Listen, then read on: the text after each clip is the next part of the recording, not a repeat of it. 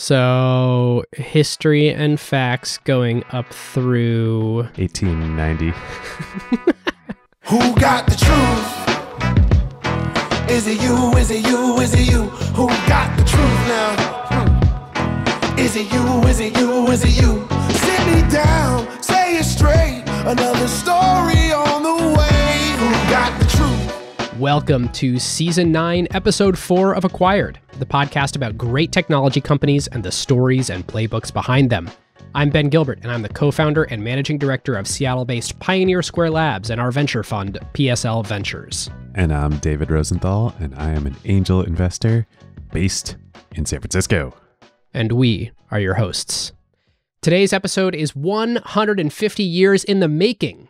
David, somehow we missed this IPO, if or when it happened.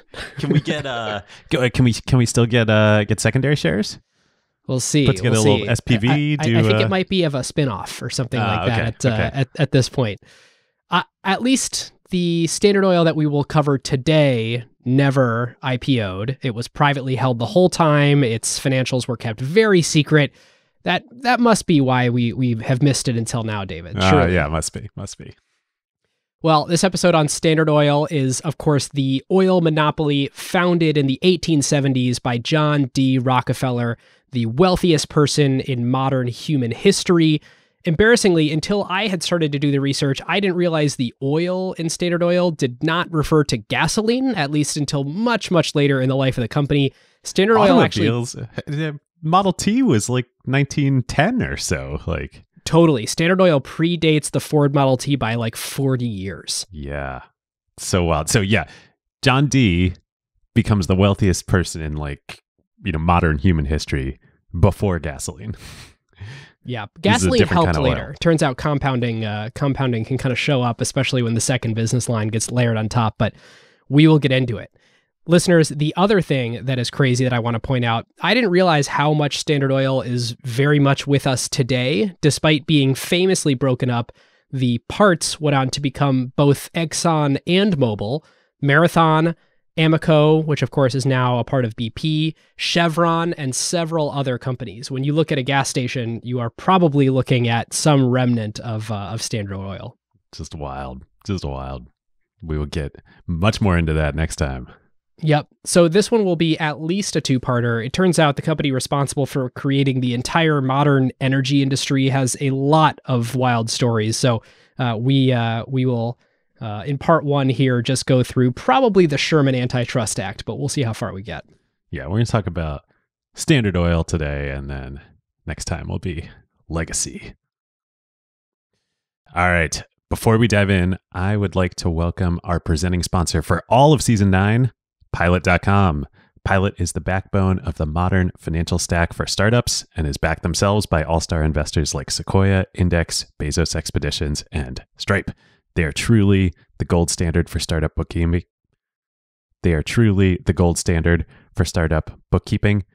Ben, do you know who else started their career as a bookkeeper?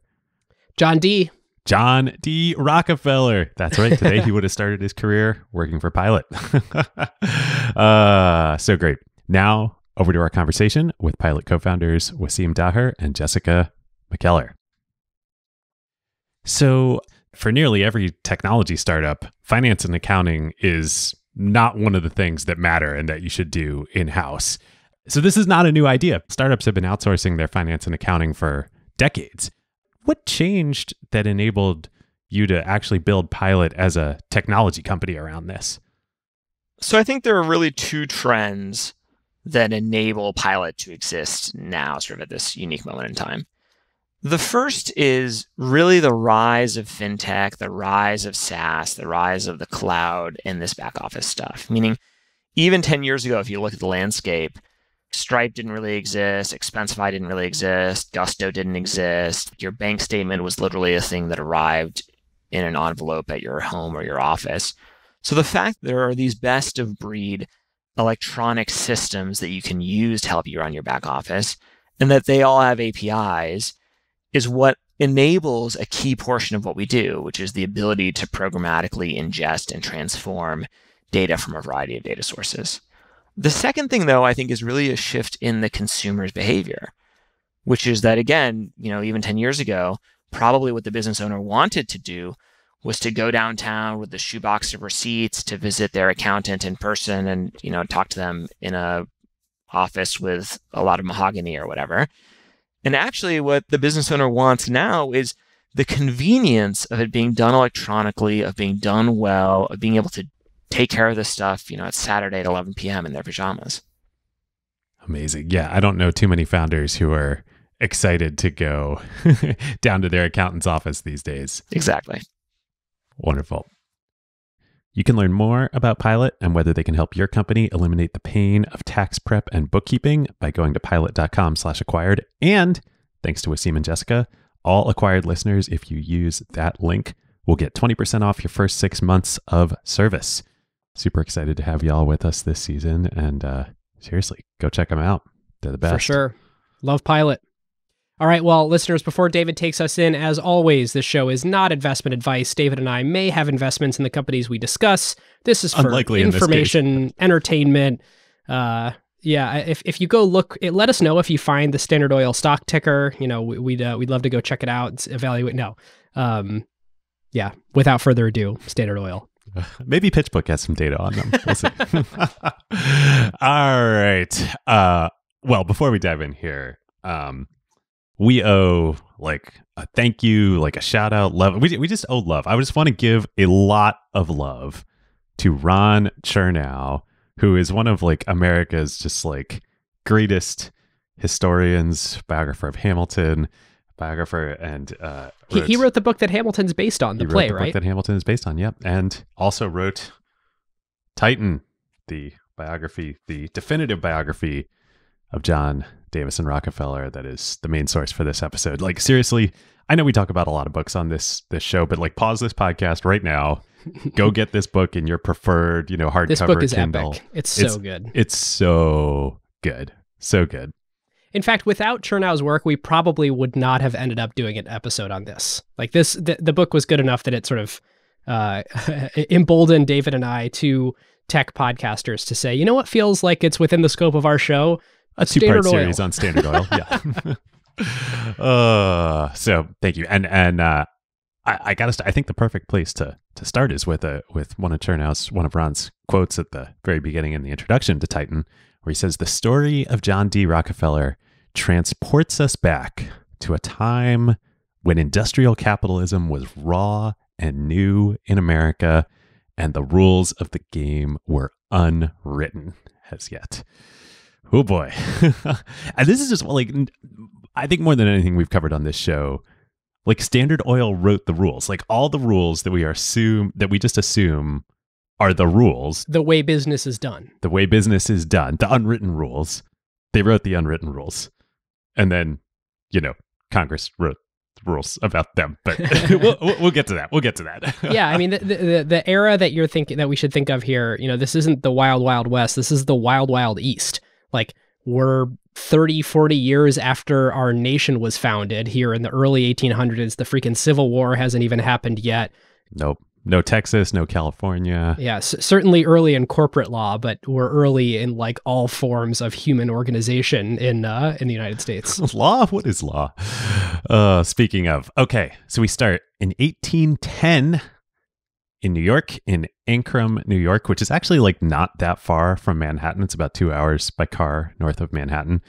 But back in those days was a different world. We start there with the birth of William Avery Rockefeller. Big Bill. Big Bill. He would also go on to have another nickname. Big Bill was one. He was a large man. His other nickname was Devil Bill, not as kind. Which he got because of his profession that he would grow up to participate. Of course, we're talking about John Rockefeller's father here. Devil Bill, Big Bill, was literally a snake oil salesman. People use the term oh Ben, he's a snake oil salesman. No. Bill This is where the term comes from. He sold medicines out of his pack that he rode into town on a horse that professed to be a doctor, but they didn't do it. And then he didn't do anything, and then he got out of town before anybody realized. Oh, wow. That was his profession. So one day when he is 26 years old, in 1836, he rolls into a new unsuspecting community to offload his goods on, shall we say. Richford, New York, which is in far, far, far away in central New York state. And there he encounters the Davison family. And the Davisons are quite unlike Bill and the Rockefeller They're upstanding. clan. They are upstanding. They are devout, religious Christian followers, extremely religious, very puritanical, one might say, in their attitudes and mores, except for the fact that they are Baptists. We're going to talk about that more in one sec. But they're like, for the moment, they are quite different than Bill's. They have a different moral compass than Bill, shall we say? Well, yeah, and they're wealthy. That is the other thing. They are quite wealthy. So Bill's, Wild Bill's, Young Bill's, Big Bill's eyes light up when he sees the Davison Ranch. And he, so the story goes, I think this is actually true. One of his like sort of tricks of the trade, if you will, was he would pretend to be deaf. And he would carry like a chalk slate around his neck and write on it and pretend to be deaf and couldn't speak. And he's at the Davison house and he's doing this little charade, and he hears the I think second eldest daughter of the Davisons, a woman named Eliza, pretty young girl, say, "I would marry that man if he weren't deaf and dumb." And miraculously, Ew. oh my God, the beauty of young Eliza cures Bill of his affliction, and he can speak and he can hear. Amazing. So the patriarch of the Davison family, one John Davison, remember that name, he's a little suspicious of what's going on here, but nonetheless, Bill woos Eliza and they are married shortly thereafter. They get married. They settle down, Bill builds a house, shack, like literally people like built their houses back then, a little ways down the road. And they move in, and the house, it's a nice house. So Bill's like, well, we need a housekeeper here. And I've got this old, friend, Nancy. Why don't we have Nancy move in with us and be our housekeeper? Well, it turns out Nancy was his girlfriend. Yeah. Oh, this old friend, she could help with the kids, the housekeeping. They didn't even have kids yet. But. Well, not yet. But again, miraculously, I don't know how, both Eliza and Nancy start having kids in this house. What are the odds? All right, so we're painting the picture here. Like, you've got this unbelievable swirling concoction of well-to-do, religious, by-the-book mom side of the family, dad side of the family, not quite as upstanding of a human being. Perhaps always seeing all the angles, that type of thing. But here they mix, and one July evening, all of these forces swirl together, and July 8th, 1839, Eliza gives birth to her second child in the house. They name him. It's the first son. They decide to name this child after Eliza's father, who was John Davison. They named the boy John Davison Rockefeller. And oh boy, does little JD have a lot of both John Davison and Wild Bill Rockefeller in him. So on the Rockefeller side, little John is he's totally captivated by his dad. By the way, Bill doesn't stop, going off to test. He's gone for months at a time. When he comes back, John totally dotes on him. He thinks he's the best. He would even for the rest of his life, Rockefeller would intensely defend his father. Chernow would write that in no area did Bill impress his eldest son more, or did his eldest son prove more impressionable than in the magical realm of money. Big Bill had an almost sensual love of cash and enjoyed flashing plump rolls of bills. And indeed, one of Bill's companions at the time would say of him, quote, "The old man had a passion for money that amounted almost to a craze. I never met a man who had such a love of money." except of course for his son in the future. And this is where we start to get into the ways in which his son would become like him, but different.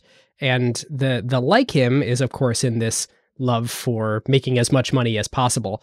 The way in which it is different, Bill would come back from these trips and he would have a fat wad of cash and he would take the $100 bill and he would put it on the outside. He'd make sure that everybody knew that there was at least one, maybe lots of hundreds in this fat wad of cash. Whereas John D. would grow up and detest shows of wealth. I mean, the smallest house on the nicest street in Cleveland, and never ever even boarding a friend's yacht because, that your ostentatiousness offends me and my sensibilities. And so it's just interesting to see. I'm going to keep being that person on the show who's like interjecting ways in which he mixes his mother's side of the family into these lessons from his father. Oh, totally. Well, so speaking of, his mother, we said a minute ago that the Davisons were Baptists, and that was pretty, not unique, but pretty different than some of the original Protestant groups that had come to America, a generation or two before. The Baptists, think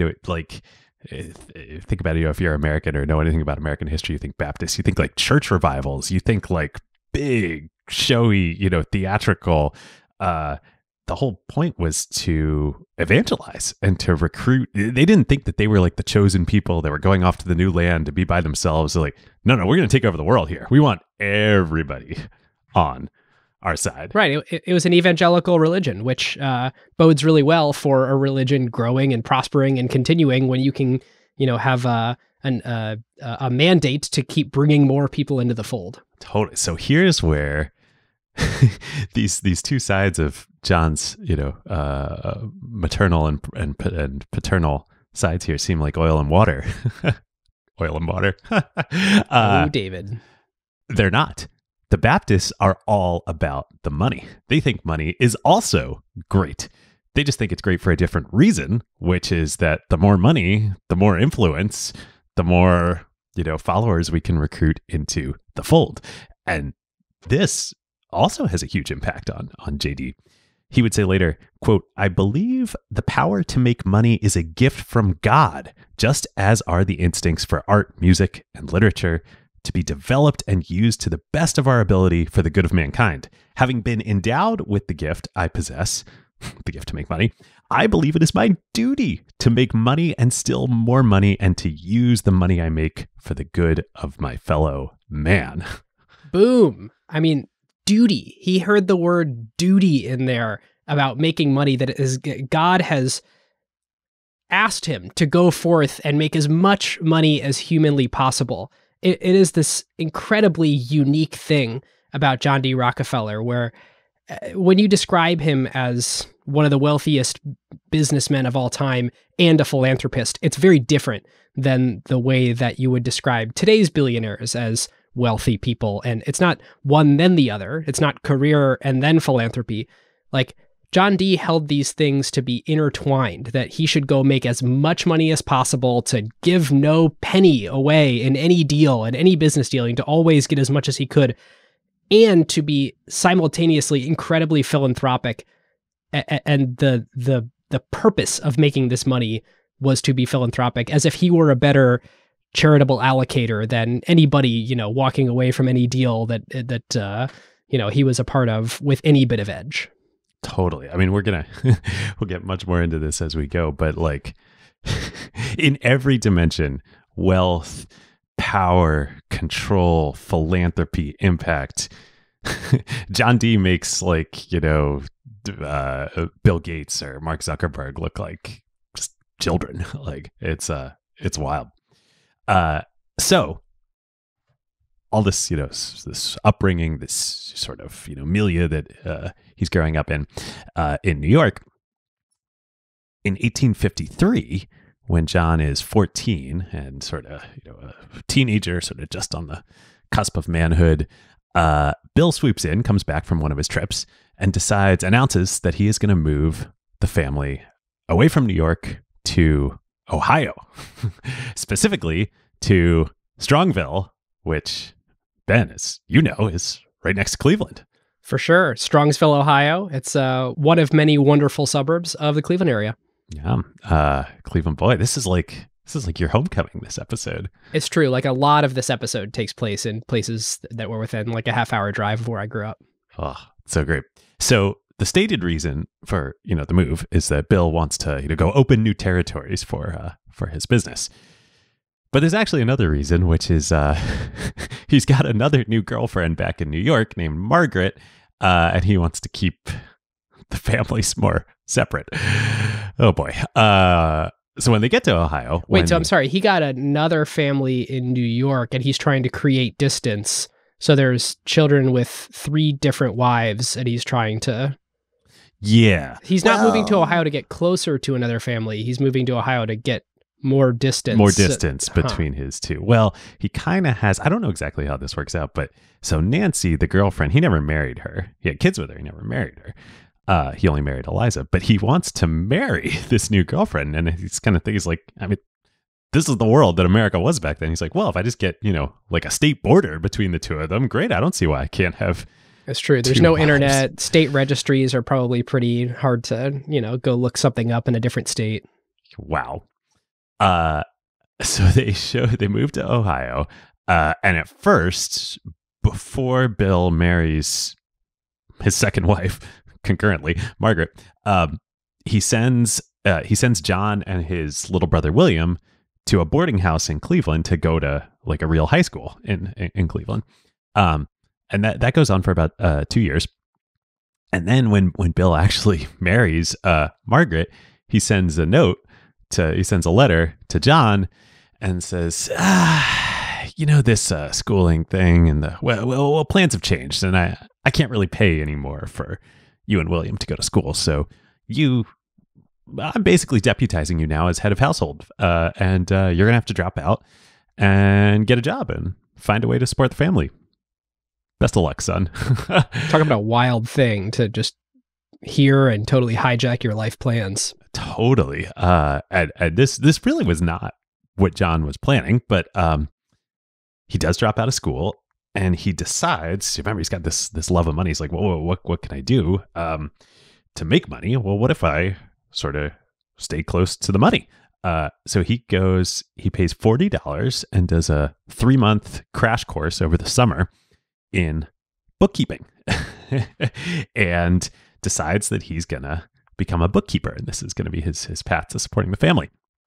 Ever the sensible fellow, when he finishes his training and he's off to go get a job, he decides that the way he's going to job search is he gets a directory of all the businesses in Cleveland, and he looks up what their credit ratings are and decides that he's only going to target the ones with the best credit ratings. He's smart. I mean, to the extent that he thinks that the access to capital is the thing that, he wants to be close to, you may as well only be a part of businesses with the best access to capital. Strength leads to strength, right? So the story goes that he pounds the pavement for 6 weeks. He goes through every firm on his list. They all reject him, but he's undeterred. And he just starts back up at the top. So he goes to see all these companies, like at least 2, some of them 3 times. Finally, one company, the partnership of Hewitt and Tuttle, they're 2 partners. Hewitt was the senior partner and Tuttle was the junior partner. They probably just get so tired of this little kid, the 16-year-old kid banging on their door, that they're like, all right, fine. you can start. You can work here. You can be a junior bookkeeper. This happens on September 26th, 1855. And get this, for the rest of Rockefeller's 80-plus year life, he celebrates September 26th as his job day. I love this. More sacred than the birthday. Job day was the day. It's like the day he was, baptized into capitalism by being able to make money in the world. Absolutely. And literally, it's like this is the big deal every year in his life. It's bigger than the birthday. It's job day. Except he's starting in labor, not in capital, but he makes the transition pretty quick. Don't worry. So he gets to work. He becomes basically the best bookkeeper that history had seen before or since, at least until Pilot. And Chernow writes about this. John betrayed a special affinity for accounting and an almost mystic faith in numbers. For Rockefeller, ledgers were sacred books that guided decisions and saved one from fallible emotion. Well, of course they're sacred. Like the numbers in the books are money. And it's the divine, God-given path to be close to the money and get as much of it as possible. Yeah, I mean, absent the divinity, this is very Buffett-esque. I mean, at a young age, having this sort of respect and obsession with the numbers. It's wild how, I didn't talk about this earlier, but they're actually supposedly also, when John was a younger kid, he would also like go to the general store and buy like a big block of candy and cut it up into little pieces and then sell the little pieces around way. to other kids. Yeah, just like Buffett and gum, right? Yep. The sticks of gum. Yep. So he goes to work in this firm. Now what is Hewitt and Tuttle? They are a merchant trading firm that specializes in produce commodities. So think like foodstuffs, like things that people would eat, meat, vegetables, produce, stuff that's coming off of the farms that, is in the rural areas that we were just talking about, going into cities like Cleveland. I assume they mostly dealt in foodstuffs that came into Cleveland to then be, sold in stores and consumed by the newly rising urban populace. Right. Or Lake Erie. I mean, Lake Erie was a unbelievable sort of means of transport. All the Great Lakes, moving stuff around from Canada, the other Great Lakes states, coming in the St. Lawrence Seaway from the Atlantic Ocean. Just a lot moved by boat then. Totally. So, John D is, rising quickly through the ranks. Pretty much immediately, they give him a 50% raise because he's doing so well, even as a little kid. In the beginning of 1857, so not quite 2 years after John joins the firm, Tuttle, the junior partner, leaves to go seek his own, fortunes out from under the thumb of the senior partner Hewitt. And Hewitt's like, all right, well, John, you're my new partner, not partner, but you're going to take Tuttle's role here. John is like, well, that's nice. Are you going to pay me like a partner? And Hewitt's like, dude, you're like 17 years old. Like, no. John is undeterred though. And this is pretty crazy. So, he's like head of household, supporting his family. He's already making a lot of money. He's got this great role. But the next year in 1858, he's like, I think I'm doing the work of a partner in a merchant trading firm. I'm going to go be a partner in a merchant trading firm. So he hooks up with a much older gentleman named Maurice Clark that he had met doing his accounting, his bookkeeping training. And they go in 50-50 on a new merchant firm called Clark and Rockefeller. And like doing the same thing, still produce and meats and trading food stuff. Exactly. Foodstuffs, produce. Things go like okay at first for a couple of years. Like they what actually... is this, like 1859, 60? Yeah, 59, 60. They managed between the two of them to put $4,000 in capital into the firm to start the trading operations, which like was a lot of money. And Rockefeller put in half of it. It wasn't Rockefeller like finding ways to borrow from Devil Bill at like kind of, I mean, there's like 10% interest rates and 15%. It was kind of like Devil Bill was kind of figuring out ways to take advantage of his son. Devil Bill definitely had his hands in, had his sticky fingers in all this. That is for sure. So things go like, okay, but they have some losses. They actually have to bring in a third partner, I think in 1860, to sort of shore up some losses and bring more capital into the firm. But then in the next year, in 1861... And just to put a point on that, the reason the capital is so important is like they basically need to have enough on hand to basically make the purchases and then hold the inventory until they can go and sell it, because they're not, there's a cash flow cycle there that they need to have enough capital to be able to manage that cash flow cycle. Yep. So, things are going okay. And then 1861, something big happens in America. Something very big. The North goes to war with the South. Yeah. Fort Sumter, the Civil War. One, Rockefeller doesn't fight in the Civil War, despite being, what would he be, 21, 22 years old at that point in time, like prime fighting age. He hires a substitute. There was technically a loophole. He was, as if you were head of family, you didn't have to fight. He was effectively head of his family. He even has Rockefeller's very careful in how he messages the strife going on in his family. He never throws his dad under the bus. He always holds everyone, at least outwardly, in the highest of esteem. And so the way that he sort of drops a hint here at some point is he says that, how could I go fight in the war when the business would die? It was young, it was fledgling, and so many relied on it. And that's sort of him alluding to look, my whole family kind of needs this business to stay alive. Yeah. So he doesn't go fight, although he was a strict abolitionist, and that was a big part of the Baptist cause. He doesn't go fight, but for his business that, he needs to survive, the war is a pretty big boon for commodity prices, specifically foodstuff prices. I mean, you got to supply an army with food somehow. Yeah, there are a lot more orders and demand for, pork belly and the like coming in thanks to the war. So this drives up the price of foodstuffs through the roof. In 1862, the first full year of the war, the firm, Clark and Rockefeller, they make a trading profit of $17,000, which I believe was 4 times all the money that they had made in all the previous years of operations of the firm. So wow. They are living large, they're swimming in profits. They literally they can't buy enough goods to trade, enough produce to foodstuffs to trade and make more money. They got to put this money somewhere. So what do? Well, right around this time, people in Cleveland are starting to hear about an interesting development that's happening not too far away in Western Pennsylvania, in a tiny little hamlet called Titusville in Western Pennsylvania. And I bet Ben's obviously smiling here.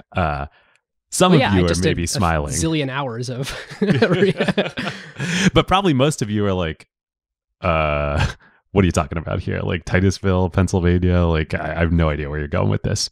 Everyone knows, David, that the center of the oil world is not the Middle East or Russia or Alaska or Texas. Yeah. But Western Pennsylvania. Western Pennsylvania. That's right. So I had no freaking clue until reading Titan, doing the research for this episode. For decades, the entire, the center of the oil industry in the world was this small little town. Yeah, for 50 years. For 50 years. Literally, there were some producers, some oil mines, oil rigs elsewhere, but very small. Most of the oil in the world came from Titusville, Pennsylvania.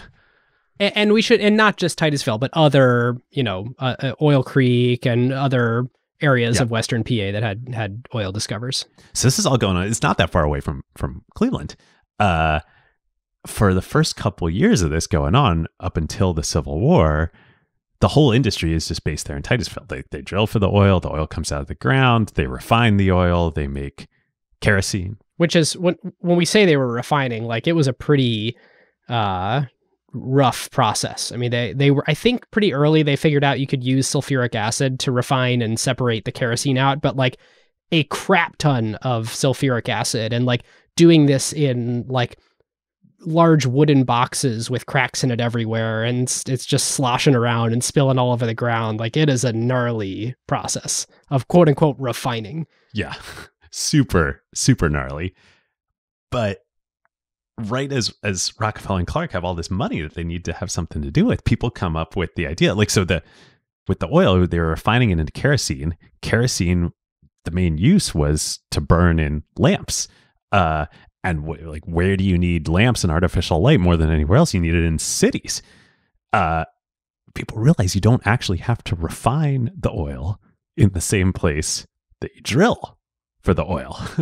So all of a sudden now people are wait, we can buy the oil that comes out of the ground, crude oil, from Titusville, bring it into our cities, refine it in the cities, and then sell the kerosene in the city and like, that's like a really good business. That's a good place to park some capital.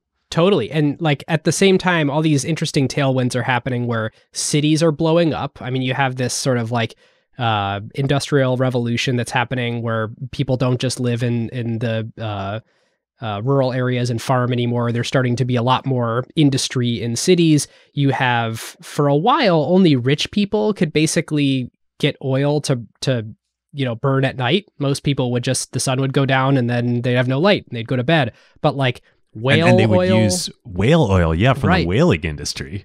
Which I think isn't that where Hathaway of Berkshire Hathaway? Yes, that's where Hathaway of Berkshire Hathaway came from originally from the whaling industry. But kerosene's like way cheaper than whale oil, which had a massive shortage, and it's obviously terrible that we kill whales to harvest the whale oil. Like way cheaper, way more plentiful. It's a pretty clean thing to burn relative to the other stuff that people were trying to burn. So unlikely you'll like die of fumes in your house. Right. So this is huge, and the key word you said, it's cheaper, of course, easier to drill into the ground than go like harpoon a whale and all that. It's really bad to drill in the ground too. People aren't thinking that at this point in time. Yeah, this is an infinite resource here. Yeah, totally.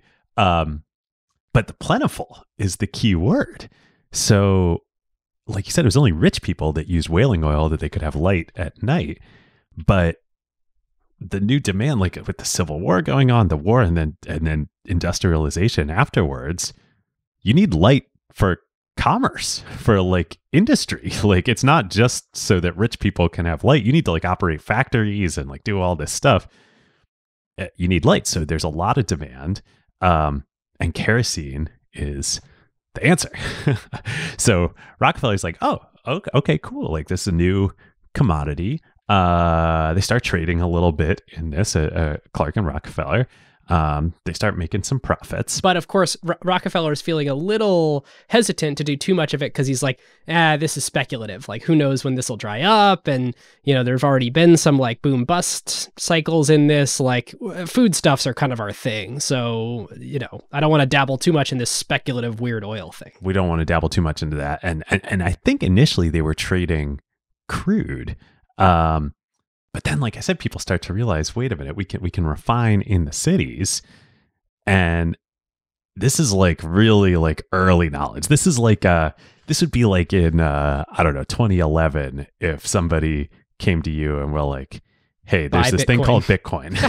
And now don't just buy it, but like, I know how to set up rigs to mine it, and like, why don't we just take some old computers you have and like mine it?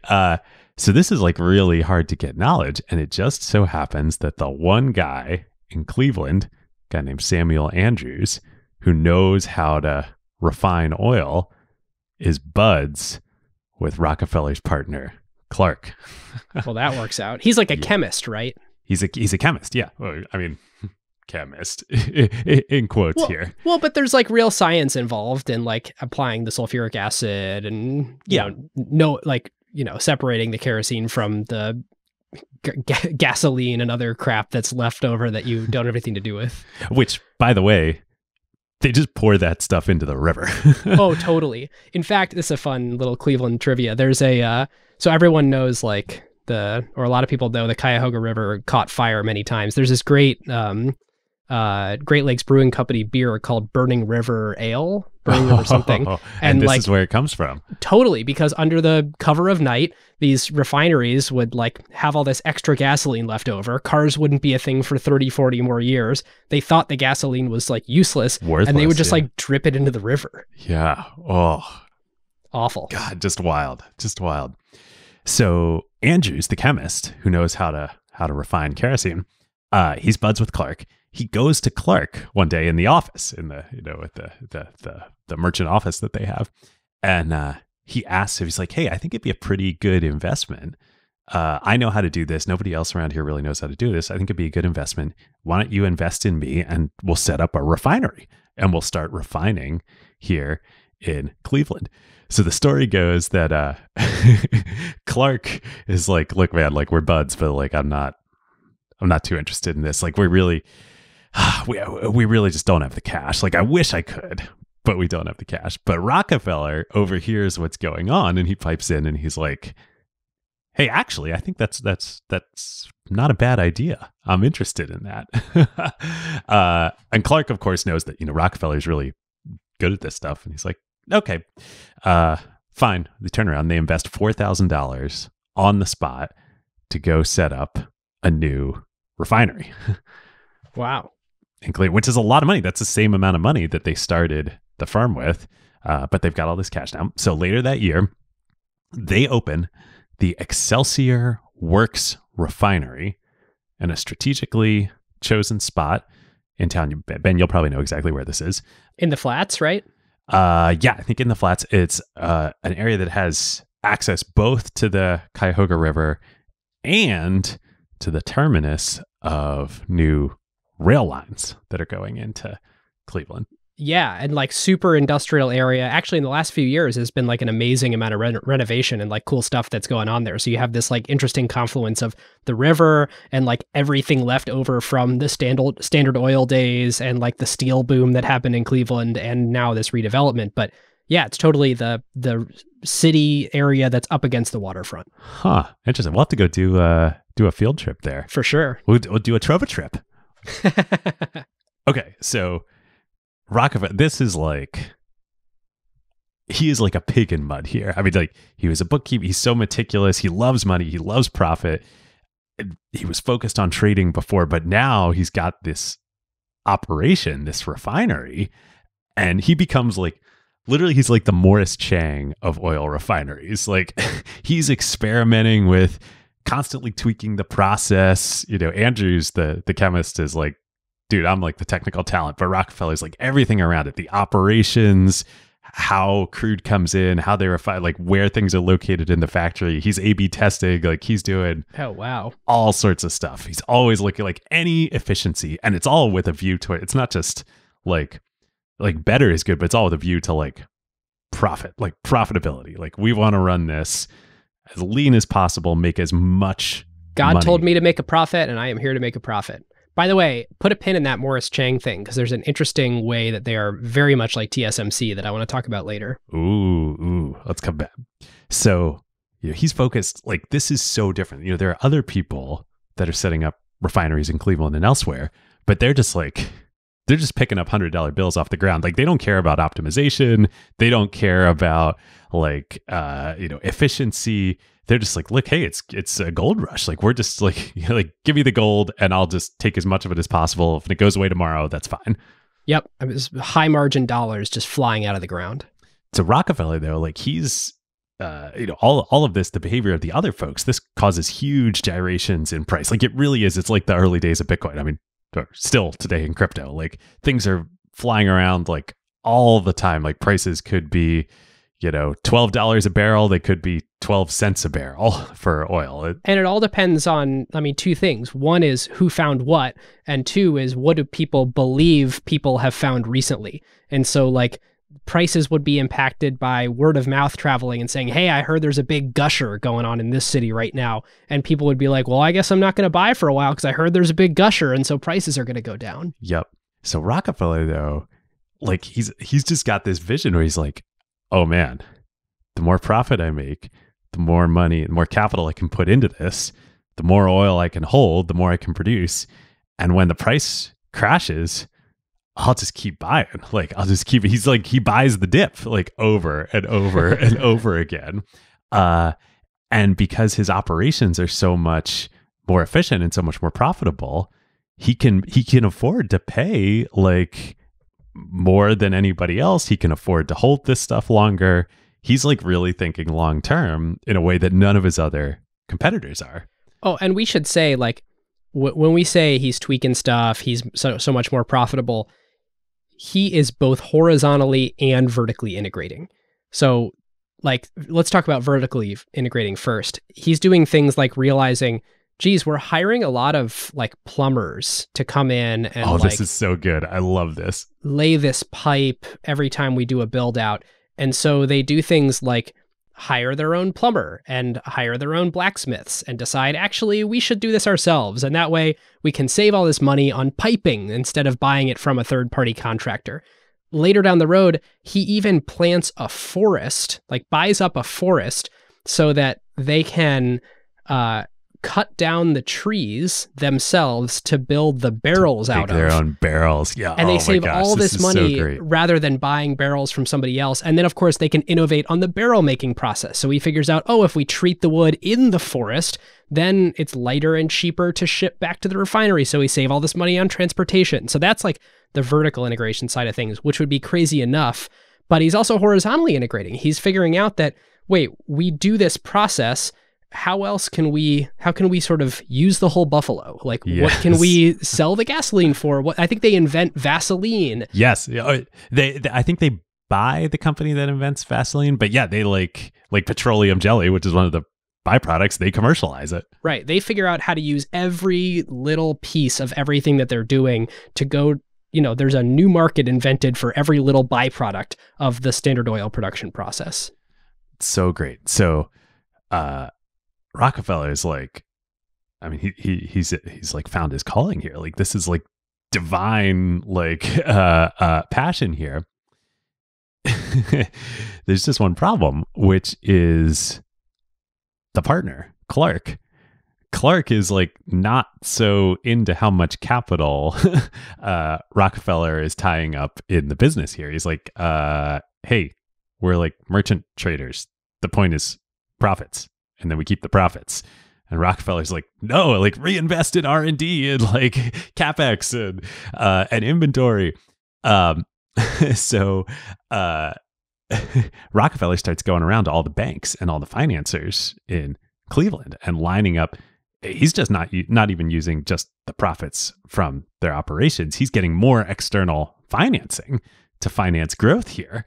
Oh, totally. Like when I say both vertically and horizontally integrating, like in the horizontal sense, he is obsessed with trying to figure out how to be the sole supplier of oil to the world. Like as soon as he figures out that there's economies of scale here, he's like, okay, cool. How do we like start the flywheel, get as much capital as possible, build out as much production as possible, start having agreements with whoever's got rights to the land as possible so we can start vending to the world.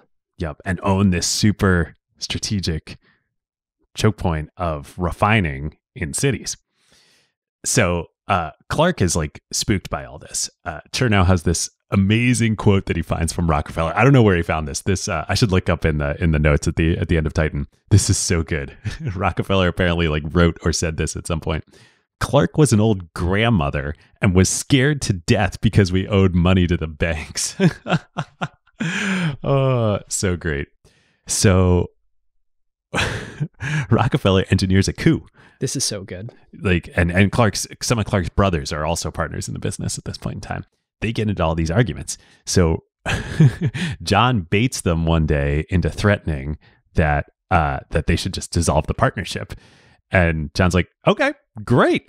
Let's dissolve the partnership. Well, because he knows that if he goes to them and says, look, I don't think you guys, first of all, I don't think you are risk tolerant enough. Second of all, I don't think you're upstanding. Like, I don't think you're men of God the way that I am. And therefore, I don't think you're worthy business partners because I think you're going to be a risk to the business. And so I want out. Like, he knows that he loses leverage by doing that. So that's why he baits them into, doing their normal thing of getting all up in a fit and saying, we're going to back out. Yep, totally. So Rockefeller immediately goes to the local paper and places a notice that the partnership is dissolving and that there's going to be an auction for the assets of the partnership, including the oil refineries. And it sets up this showdown where the Clark brothers and Rockefeller bid against each other for each other's 50% stake in the business. Which is, by the way, a great way to do it. Like, if you've got a partnership that's blowing up, like, all right, whoever wants to pay more to buy the other person out is the person that should get to own the whole thing.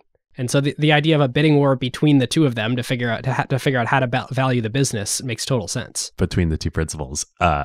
So Rockefeller, though, remember, he's been going and getting the relationships with all the banks and financiers. He lines up financing in advance of the auction. So he's got basically unlimited resources, although it's still, the price ends up stressing him out. He buys Clark's 50% of the oil business for $72,500. And in exchange also gives Clark, Rockefeller's gives Clark his 50% share of the produce trading. Which, by the way, that's something he probably buys him out for like $3 to $4 million, something like that in 2021 dollars. Yeah. So, a good chunk of change. Yeah. But that 50%, that $72,500, or, however you want to think about it, that's 50% of Standard Oil right there. Wow. Rockefeller would say later, it was the day that determined my career. Probably bigger than job day. I felt the bigness of it, but I was as calm as I am talking to you now. He's talking to his biographer later. He's just like, this is like what we're going to see. Like, this man has ice, not ice water, like literally like solid ice running through his veins. It's crazy. So this was a big price. It was more than Rockefeller wanted to pay. But this happens in 1865. In February of 1865, back to what's going on in America. 2 months later, General Lee surrenders to Grant and the Civil War is over. And with the Civil War over, what's less important?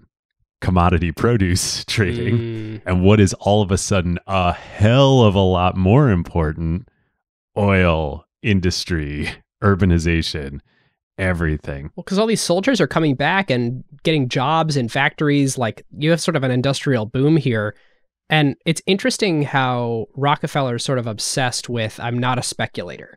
I'm not one of these people rushing to prospect, various plots of land in Western Pennsylvania. We are, it's funny that it's, I would say a picks and shovels play, but actually this predates the gold rush by 50 years. So it's pre-picks and shovels.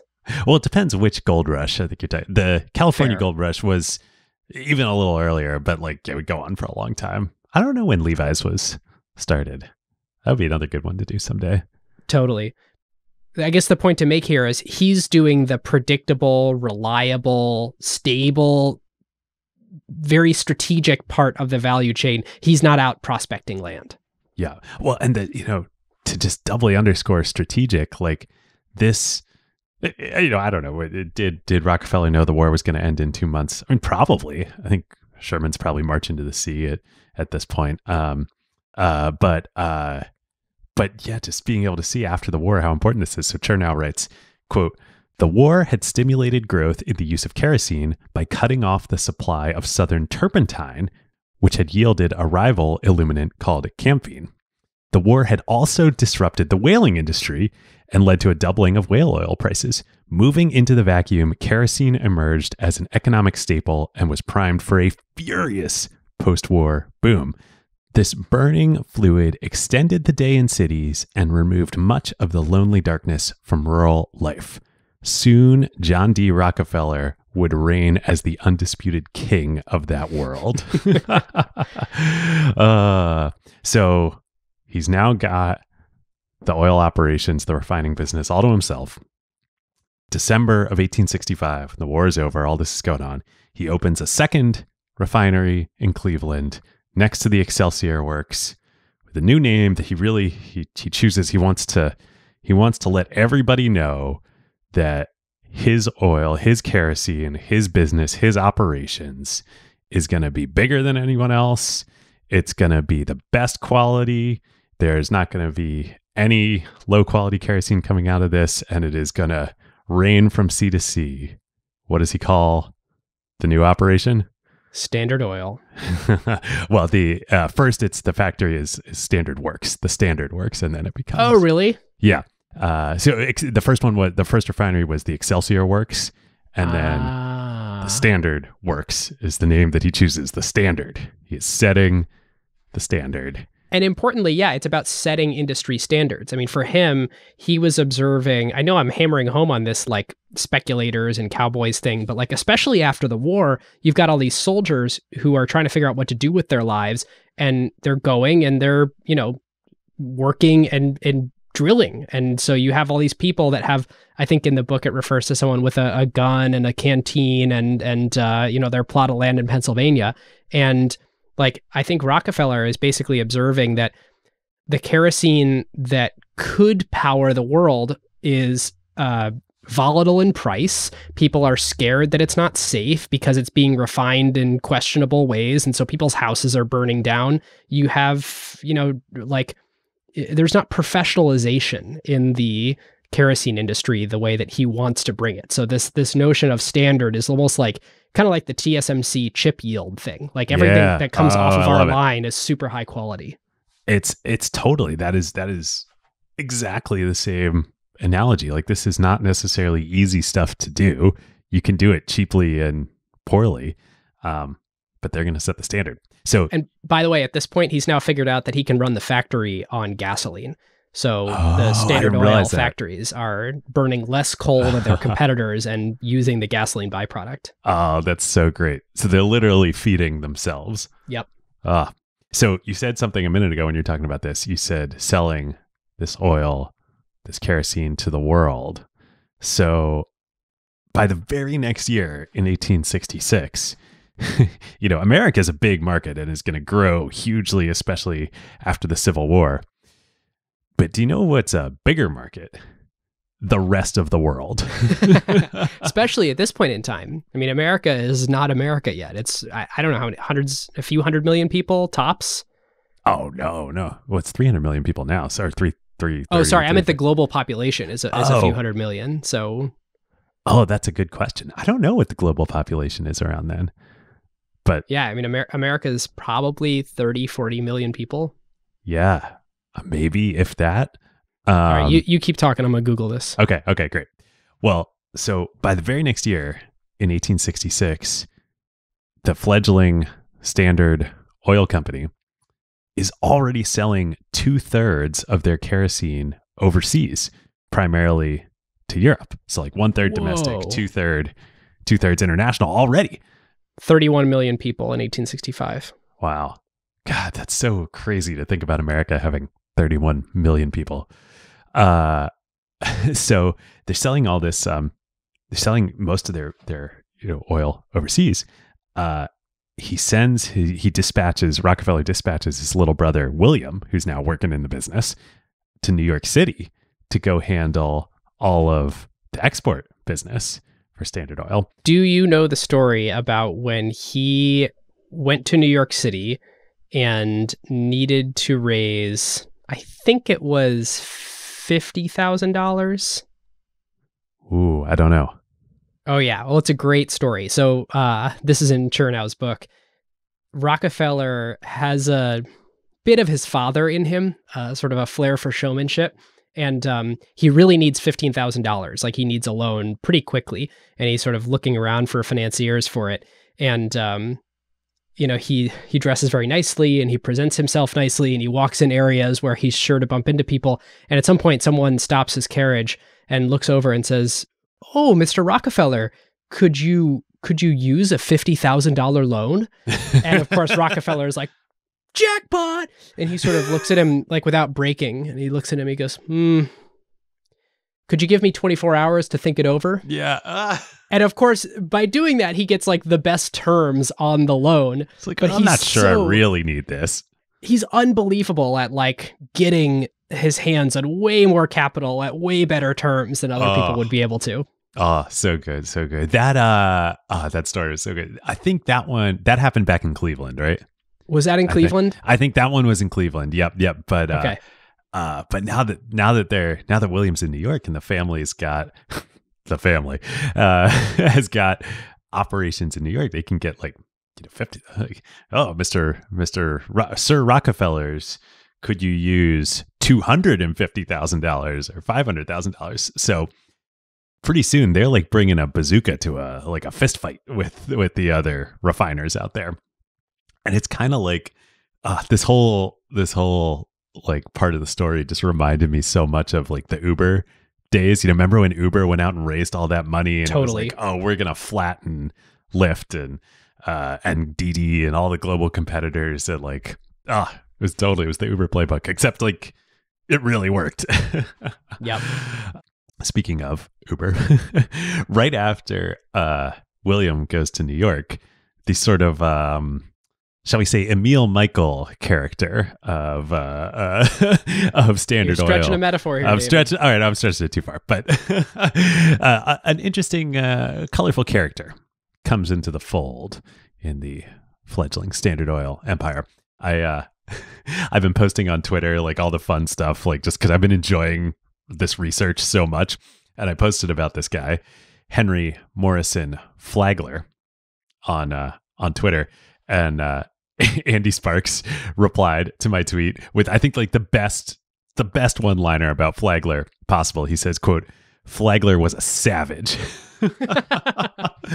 Oh, and he was like, Rockefeller, he's driven by this divine calling. He's willing to go to the mat. He's willing to do just about whatever.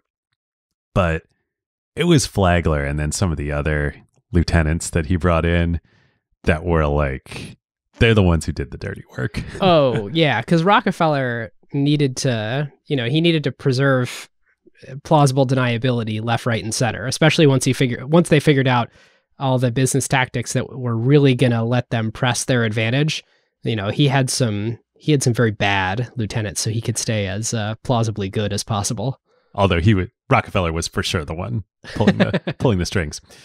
So Flagler ends up coming into the business because he has a wealthy relative named Stephen Harkness who hears about what's going on and wants to invest like equity dollars into this new Standard operation.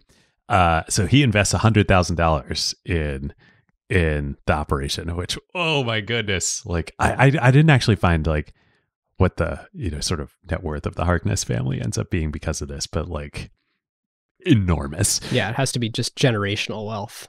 And his sort of one term that he asked for as part of investing is that he wants, I think maybe Flagler was his nephew or something, he wants Flagler to join the firm as treasurer to, quote, keep an eye on his investment. And so Flagler joins, and literally, this is what I tweeted, he keeps a quote on his desk at Standard Oil for all the time he's working there. The quote says, "Do unto others as they would do unto you, and do it first." Oh my goodness. So Flagler takes over the negotiations for shipping of oil with the railroads. You can, if you know anything about Standard Oil, you can see where this is going. When Rockefeller was running negotiations with the railroads, he always was able to get pretty good rates, shipping rates, because he had a BATNA being there in Cleveland on Lake Erie. Totally. It's during the summer months and the spring and fall, we can ship way cheaper by sending it, out by water. By water, yep. So all the crude coming in from Titusville to be refined in Cleveland at Standard could come in over the water or by rail, and then when it was going out to then go off to the rest of the country and the rest of the world, he had another option. Flagler, he's like, "Oh, this is nice. That's cute." Let's exercise our power a different way. Yeah. What about if we go to the railroads and we're like, "Hey guys, it's really expensive to operate these railroads. What would you say if we were to guarantee a really, really, really large amount of minimum shipments of oil that we'll do with you in exchange for us guaranteeing you guys like an unbelievable amount of volume that we'll do on your railroads? You give us an equally unbelievable rate, shipping rate, like cost of doing this." The railroads are like, yeah, that sounds good. But the railroads are like, wait a minute, but you don't make that much oil. You don't make that much money. Yeah. Well, and specifically, where's all this oil going to come from? Well, specifically, the railroads think this sounds really good because with the amount of volume that they're talking about, this means they can run dedicated lines of just oil tank cars. So not mixed trains with like box cars and oil cars, like just oil tanks between Titusville and Cleveland with no stops. So if you think about operating a railroad, like if you have different types of product that you're loading onto the train, that takes more time and money. And they were like being forced to stop to pick up like one car and add it to the train. And then all these stops, that just adds up. It costs money. Time is money here. So they love this. But as you said, Ben, they're like, well, how, Henry, like this is a great idea, but how are you going to do it? You don't have enough capacity. And two other things before we answer that question. One is, just to give like the magnitude of how much this helped them, it lets them own way less cars also. Like the railroad, they get to go from something like needing to have 150 cars to being able to like make the same amount of money on like 40 or something just like dramatically smaller. And the other thing is Standard Oil has started to like really build up some credibility here, because when people were putting oil on trains before, like they were sloshing around in like open wooden boxes, and like Standard Oil pioneered, hey, we're going to put them in like tanks, and then eventually metal tanks, and it really like professionalized. And eventually we're going to make railroad cars that are like the car itself is just a tank. Yep. And fast forwarding a little bit, like, oh, railroads, what if we made those tanks for you? But we're getting ahead of ourselves. So Flagler's like, don't worry, guys, I got this. So he goes around to all the other refiners, like everybody else in Cleveland. And he's like, hey, guys, I have negotiated a great rate for all of us. Do y'all want to come on board together? And we'll all like pool our shipments that we're all getting in from Titusville. And by doing this all together, we've got this great rate. And this is an offer that they can't refuse. And not only can they sort of not refuse it because, what happens if we say no? But like, this is their major cost driver. Like they're in a commodity industry at this point. And so transportation is like distribution of the oil is actually the big driver of the business. Yep. So, okay, everybody's like, well, this is fantastic. Flagler's like, okay, great. Let's do this. But, one thing, like, let's not write any of this down, okay? Let's just keep this all as a little gentleman's agreement between all of us and the railroads. We don't need any feds, sniffing around here. Feds, quote unquote, if there even were any then. Well, basically, if anybody ever asks us if we have an agreement, there's no agreement. Everybody can look at each other and go, I haven't seen an agreement. Yep, totally. So this agreement comes to be known as the Lakeshore Agreement, because that was the Lakeshore Railroad was the main railroad that they did this with. And this is huge. So by doing this, until this point in time, Cleveland as a city, so if you forget the individual companies, of which Standard is one within Cleveland, but just think about refining production of oil in America. Cleveland was actually the number 2 largest center for oil refining behind Pittsburgh at this time. Once they do this deal, Cleveland is like fast-tracked and becomes number 1.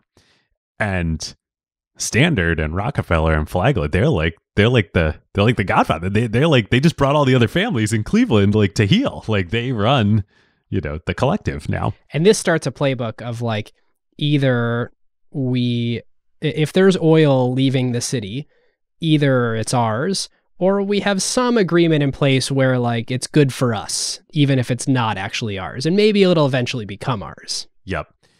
So they dominate Cleveland. Cleveland becomes the number 1 oil center in refining center in America. But, that's not enough for young Rockefeller. He's got his sights set on the whole industry, like Pittsburgh, Philadelphia. There is some refining happening in Titusville, some in West Virginia, some in New York. He wants all of it. So how's he going to do this? As you alluded to at the top of the show, there actually is no legal framework at this point in time for businesses to operate outside their own states. Yeah, they can't. Importantly, they cannot own property in other states. Yeah, they can't own property. They can't have operations. Like literally, this. The United States was like. This is all changing after the Civil War, but it was United States. Like the states were the sovereign, or near sovereign entities here.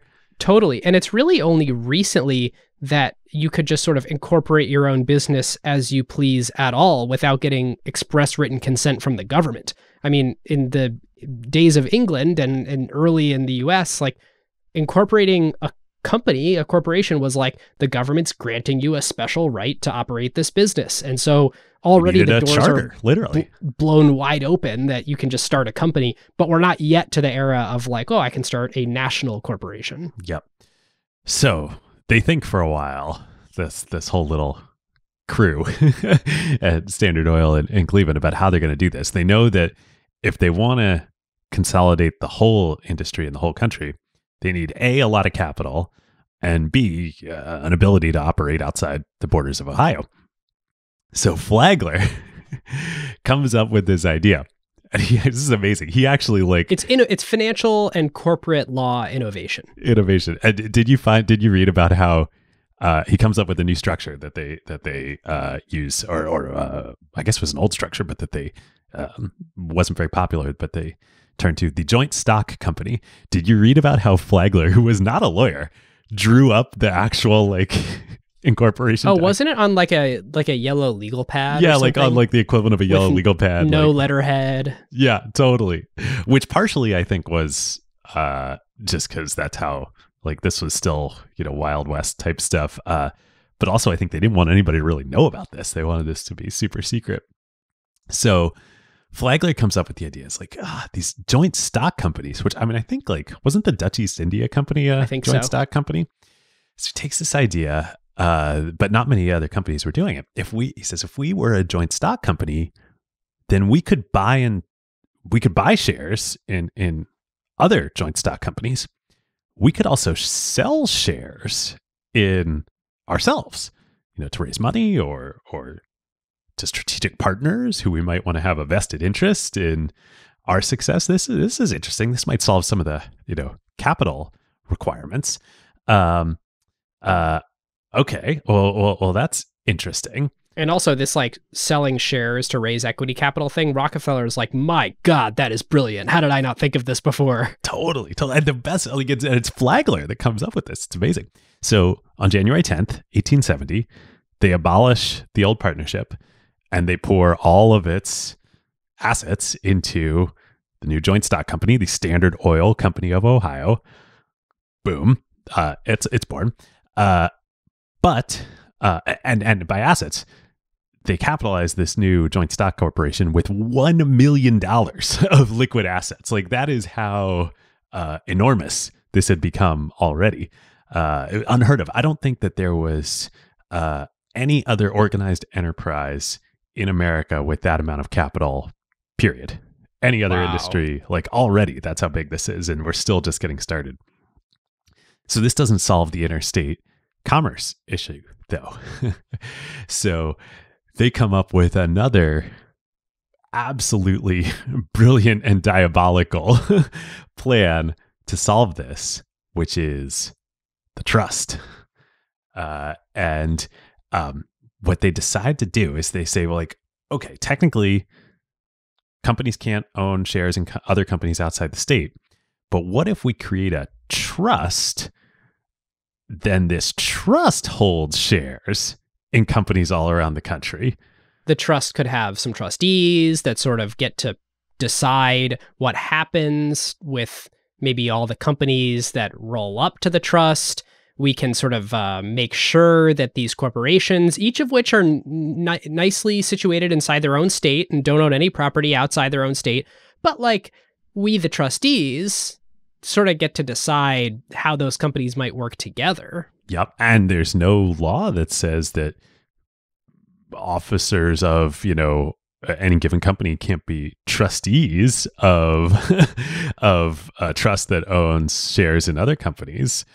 So this is the loophole around it. So they create this trust, and the trustees just dictate to the other companies that they purchase what to do, but also B, this is important, all the dividends from all the other companies, the trustees designate the beneficiaries as the individual shareholders of Standard Oil of Ohio. So nothing ever touches the actual company, Standard Oil of Ohio. It all goes to the trustees and then to the individual shareholders. And that's how they get around this. Interesting. So even the individuals who own the corporation. Yep. Literally everybody on the cap table. End up being the sort of puppeteer, controller, and beneficiaries of all these other entities. So Rockefeller comes up with the idea. He's like, oh, this is amazing. He comes up with the idea that none of them are going to take a salary. They're going to focus solely on these dividends that are coming in as like a source of of value and income, but also even more importantly, focus on the appreciation of the value of, this whole enterprise. This was new thinking. Like now people are listening, they're probably like, yeah, duh. Like why else would you join a startup? Why else would you start a company or join a startup? Nobody had ever thought this way before.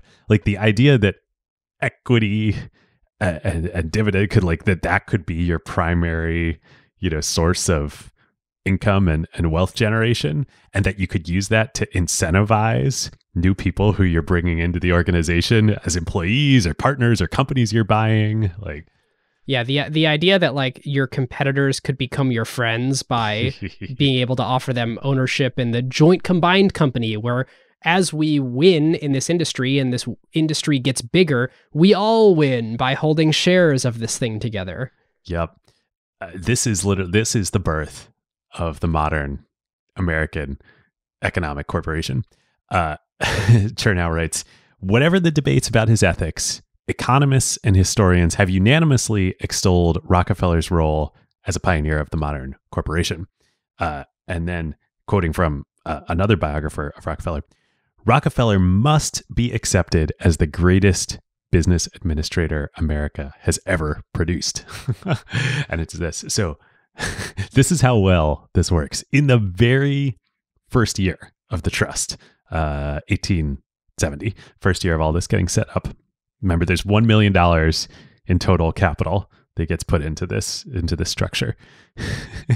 They pay a 105% dividend at the end of the year, including also reinvesting tons of cash flow back into the business and, expanding and buying other companies. So like the $1 million that was in there, they pay over $1 million out to the shareholders and have many other millions of dollars to go do other things. It's crazy. It's like they're extremely profitable and they're growing like crazy. Yeah. And let's talk about this Rockefeller's argument to the societal benefit for a moment, which is like, A, it's silly that these state borders are preventing us. Like, why should that really be a thing? Like, to the extent that I've been able to rapidly expand in Cleveland, and we've been able to create great product for consumers at a low price, like quality of life for people has gotten better. And like that has all happened because we've expanded here. Why shouldn't we just be able to do that for people everywhere?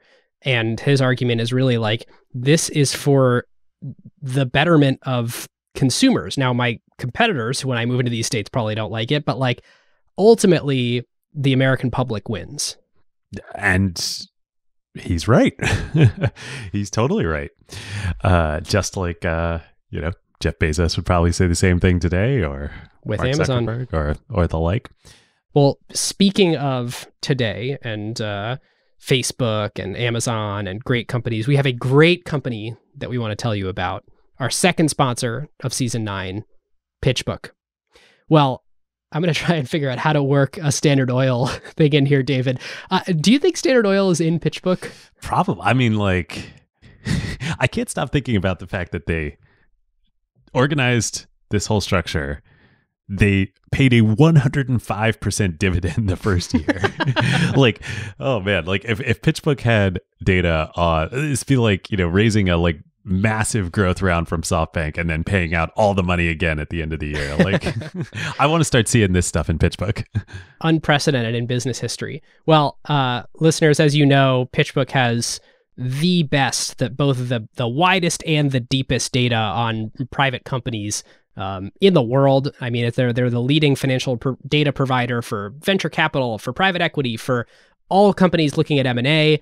They have 3.1 million companies and over 1.5 million deals. So maybe like half of those 3.1 million companies are probably spinoffs of Standard Oil, and actually reconsolidated, maybe a little bit less. But I will tell you that I'm excited and raving user. 96% of their clients rate PitchBook's coverage of private companies better than any other data provider.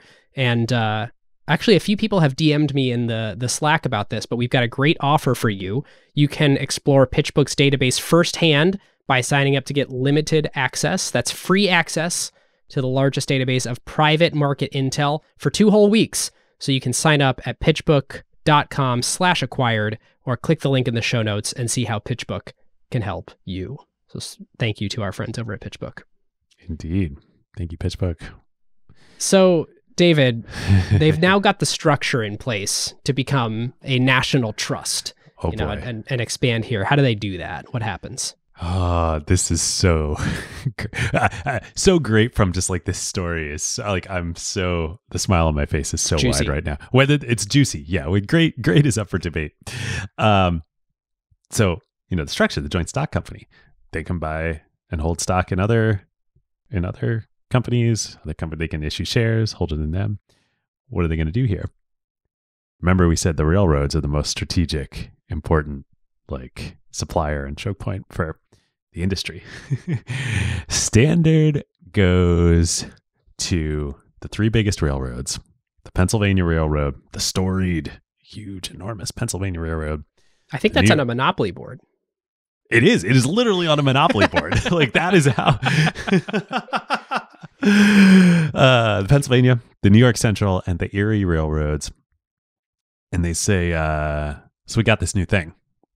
This new thing lets us do things with other companies. Do you want to cooperate? Do you want to cooperate? How about we all do something together? And the railroads are like, oh yeah, we like doing stuff. This sounds pretty good. So they get together. They set up a shell corporation called the South Improvement Company. Oh, this is so juicy. So here's the deal. Which is intentionally nebulously named. Yes. And in fact, later in life, when Rockefeller would be getting grilled in federal depositions, he would be asked if he was ever a director or involved in the Southern Improvement Company. And which, Rockefeller of course, would be like, is not a thing. Nope. I have no idea. Standard Oil was never involved in the Southern Improvement Company. Oh, my goodness. So great. Obviously, he was not perjuring himself by saying that because the questioner got the name wrong. Though I think he did perjure himself in other SIC related. I think he did. Yeah. So here's the deal. Standard Oil is going to set up and control most of the South Improvement Company through their new, trust and joint stock corporation structure. The railroads will own a token amount, but the railroads and the principal, owners of the railroads, the individuals, they're going to issue Standard Oil is going to issue them some stock so that, these guys now have a little skin in the game with Standard Oil. All the interests are aligned here. Well, and the railroads had a problem that they need solved, which was that, like, because of the boom bust nature of everything that's going on their cars, especially oil, and the sort of, remember that thing that I mentioned earlier where people are deciding not to buy because they hear it's going to be cheaper soon because they know there's a big gusher. Like, this whole thing is like totally screwing with the railroads, not to mention the fact that with intense competition among the railroads, just like there was intense competition among all of the non-sort of Standard Oil companies, like a lot of the profits are just being arbitraged away. And so they've got like unpredictable demand. They've got, booms and busts. They've got this situation, especially with oil, where like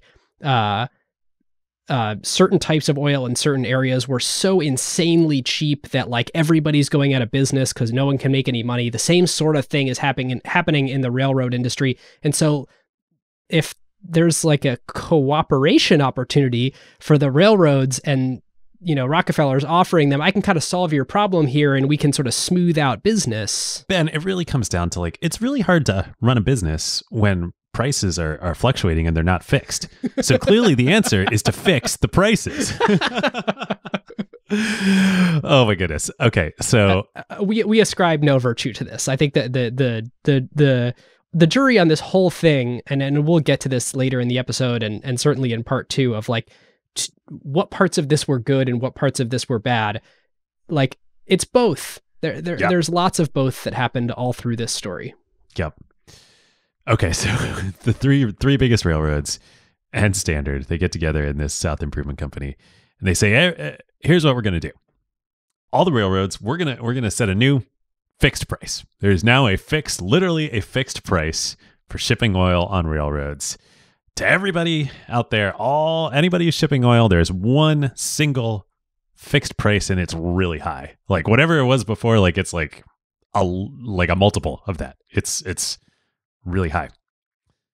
Except for anybody who's a member with us of the South Improvement Company, y'all get a 50% discount on that fixed price. And it goes even further. This is just like, just twisting the knife here. Anybody who's a member of our little company here. One might say a little cartel. Little cartel, yeah. Also, they will receive a little dividend, a little kickback. They call it technically a drawback from any revenue that any other oil producers that are not part of this, that ship on the railroads, part of that revenue from the really high price that they're charging, they're just going to give some of that revenue to the competitors that are part of this little cabal here. This is the most mind-blowing part of the deal. Like, not only do you get a rebate for shipping with us, so that way the price is actually way cheaper, but you also get a rebate even when you're not the shipper. I mean, they call it this drawback, but like, other people ship stuff with us, and thank you, because you are a nice member of our organization, you're going to get some of that money. And so your competitors are just paying you. Like, it's the craziest system ever. I don't know what the formal definition of the crime of racketeering is, but this sounds like whatever it is, I think this fits the case. Well, there's a couple different ways that this story draws parallels to Microsoft, but this reminds me so much of that CPU licensing thing that they did. Do you remember this in the early Windows days? I do. The deal that Microsoft cut with, I think it was IBM, was, you guys can use Windows, and that's great. And if you whatever operating system you want, any computers that have a CPU in them that don't have, that aren't running Windows, you're also going to pay us for those CPUs. And that's the deal they signed. And so Microsoft basically ended up with, the monopoly, the entire industry, because IBM's like, well, wait a minute, whether we're putting Windows on these machines or not, we're paying for it. And so I think Windows it is. And actually, I don't know if it was Windows yet. It might have been DOS. If only Gates and Ballmer and Jeff Rakes and all the like had if they'd had our episodes here on Standard Oil to listen to before they put that stuff in writing, history could have been different. It turns out, yes, this may have been a flashpoint once the public realized how egregious this sort of agreement sounded. There is literal rioting in the streets in Titusville in reaction to this. Once word gets out, like literally, like people are like fighting in the streets. They're like banging up and destroying, Standard tanks and property, and like. I mean, it's truly heads I win, tails you lose for Standard Oil versus their competitors. Yep, and the railroads and Rockefeller, like this is the point where public opinion really starts to get concerned about Standard Oil. In particular, informed by the competitors, because the public is like, great, like we're getting so much stuff so reliably for so cheap. This is awesome. Yep. So the railroads, they know they've maybe gone a little bit too far. And they're like, guys, I don't know that we can actually do this. And Rockefeller and Flagler, they're like, it's okay. Let's just like hold out for a couple weeks. I think we're going to be fine. We're going to go do some stuff and we'll get back to you.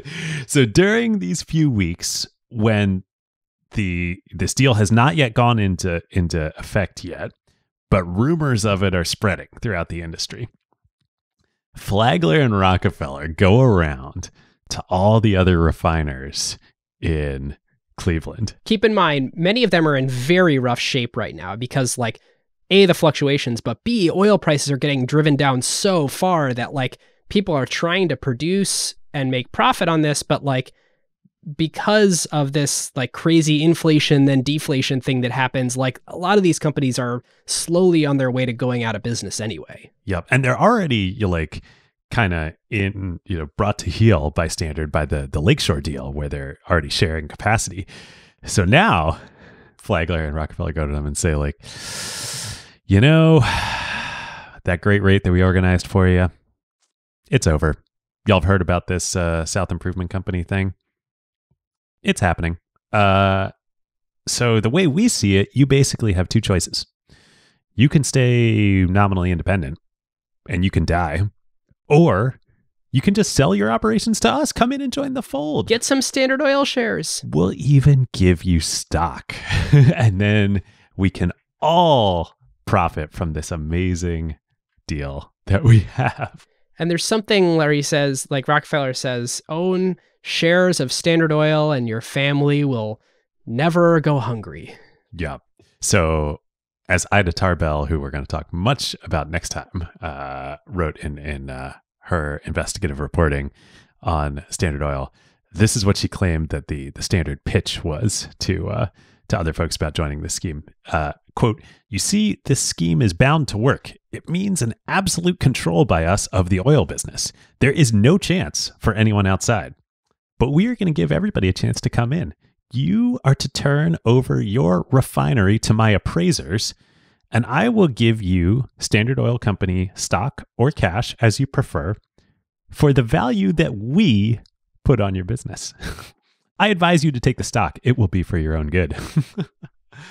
So they're literally just saying, like, they're deciding what value they're going to pay for all these refiners. And of course, the offer that they put in is like 25 to 50% of book value. Yeah, what the refiners even paid to build the factories in the first place. And Rockefeller's argument is like, well, we're just going to shut most of these down anyway. I mean, we're actually doing them a favor by taking this thing that's just going to go out of business over the next few years, giving them some shares in our company as like we don't want to be too terrible to these guys. They're our fellow countrymen, and they're also in our industry, and we're just bringing them in. We're giving them some shares, and I'm going to write the whole thing off anyway. So it's a crap factory. So over a period of 6 weeks, from February 1872 to April 1872, Standard Oil buys 22 of the 26 other refineries that are operating in Cleveland. And this comes to be known as the Cleveland Massacre. And then once they already own all the refineries in Cleveland, they're like, all right, we're done. We don't really even need this South Improvement Company thing anyway. And I guess the public doesn't like it. So we're not going to do it. And apparently not a single barrel was ever shipped using the South Improvement Company. They never documented anything but structure. Like that, it was all set up and agreed upon, but then they didn't actually ever need to do it because they used it as leverage to just go and roll everyone up anyway. And this was the tipping point. So obviously this was, the Cleveland refiners first, but then immediately after they go to Pittsburgh, they go to Philadelphia, they go to West Virginia. They don't even have to set up some ploy shell corporation like the South Improvement Company. They just go to all the other refiners in these cities and they're like, y'all heard about what happened in Cleveland? We're coming here next. So you want some shares? You want some shares? Yep. By 1877, Standard Oil controls 90% of the oil business in America. 90%. As Barron's put it, consumers of kerosene had no choice but to purchase the product from a Standard company. Not that they complained. Standard's policy was to upgrade the product continuously while lowering the costs in order to frighten away potential competitors and increase sales.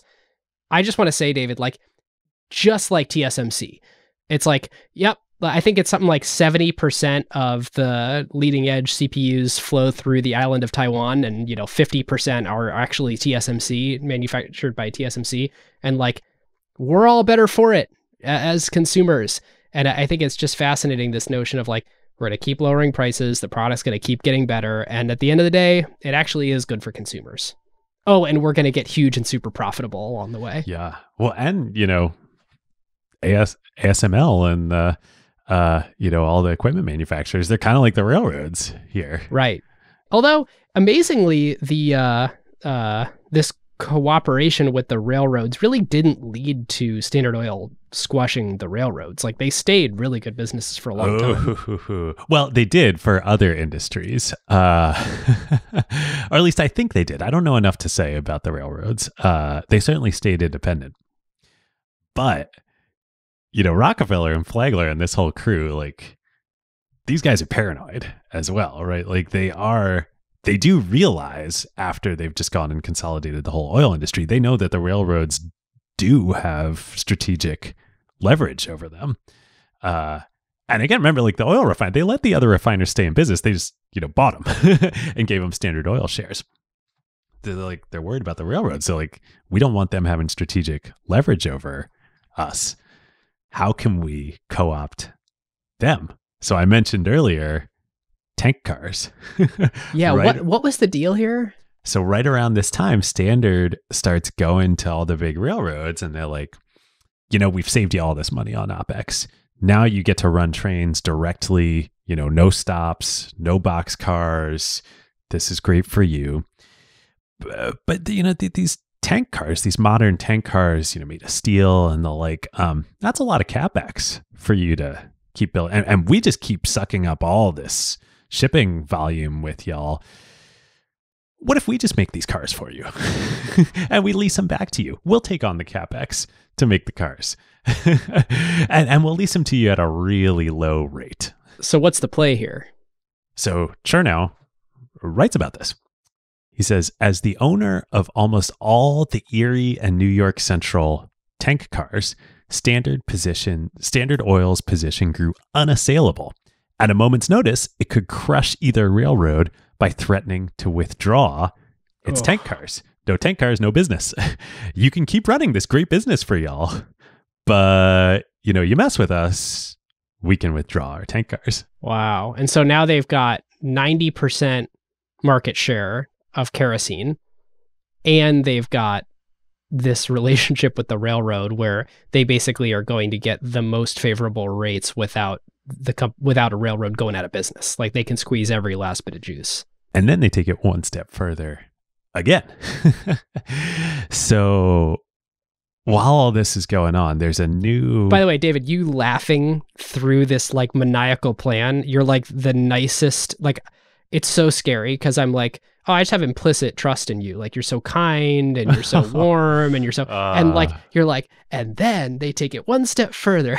And then they stab the knife in the back again. And it's so great. Oh, I just like, this is such a like good story.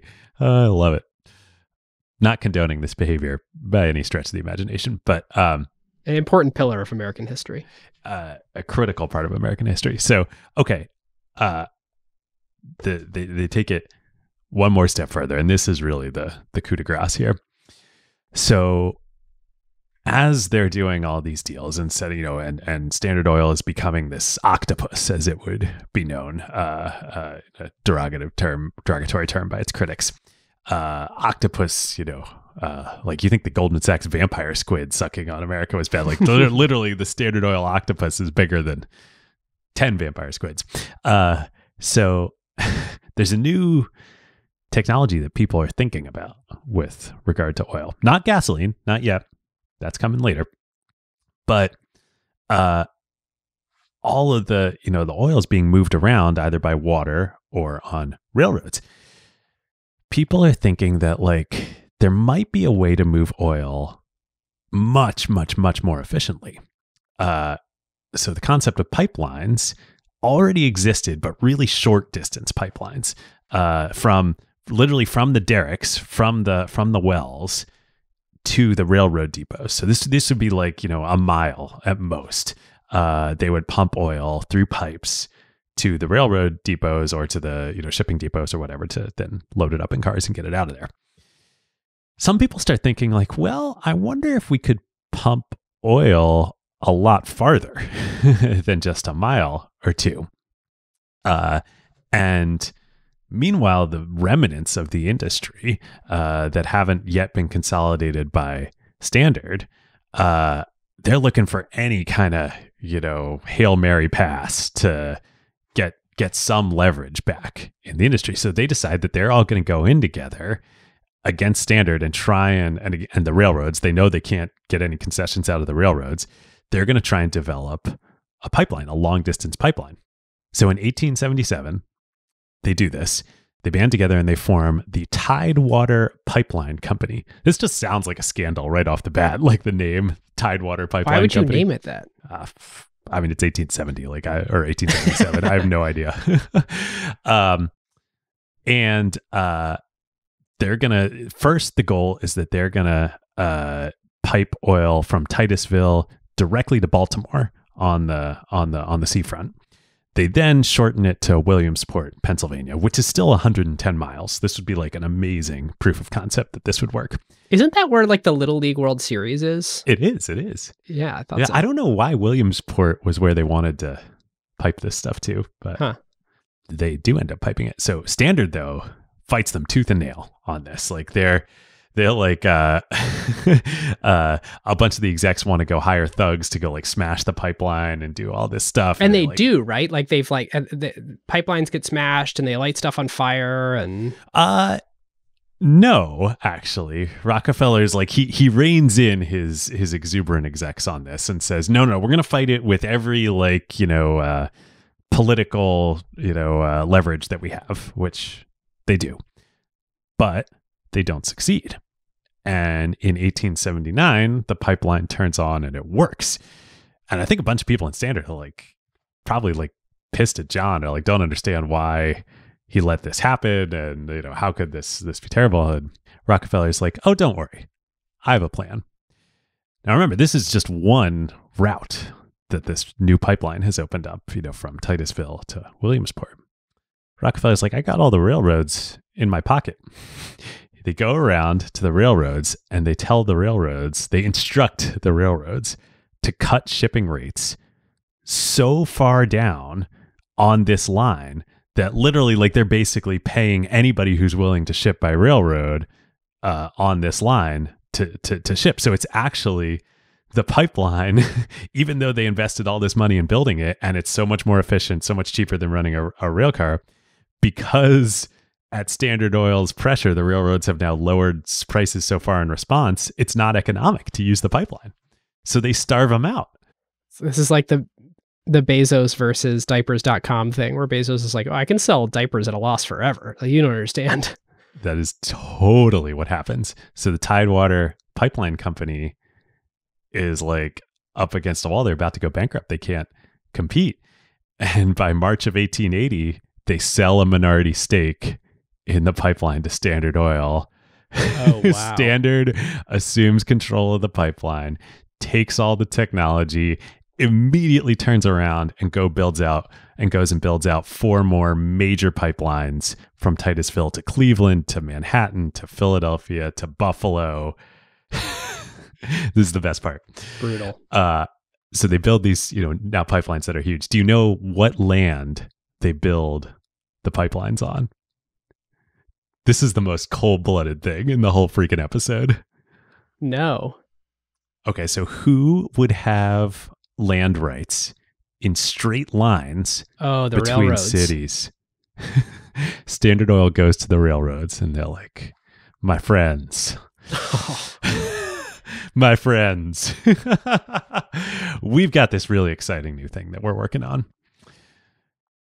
We're friends. We help you, you help us. How about we use your land?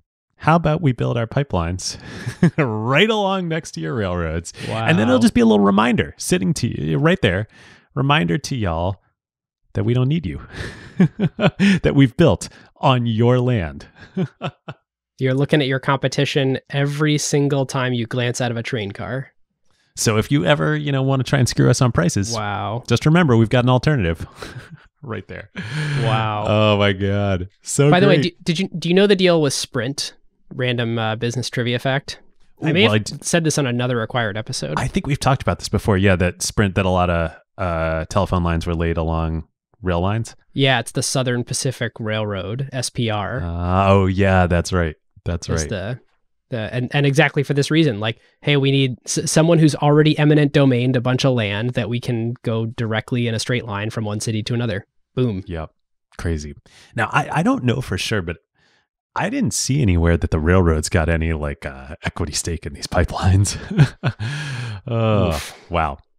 All right. So I fully take back my comment earlier that it seems like the railroads made it out okay. Well, I think they actually did. I mean, this was kind of Rockefeller's style and Standard Oil style. Is like, we're going to let you live. We're going to be benevolent dictators. We're going to let you continue. You're just going to remember that, you know, our knife is pressed against your back at all times.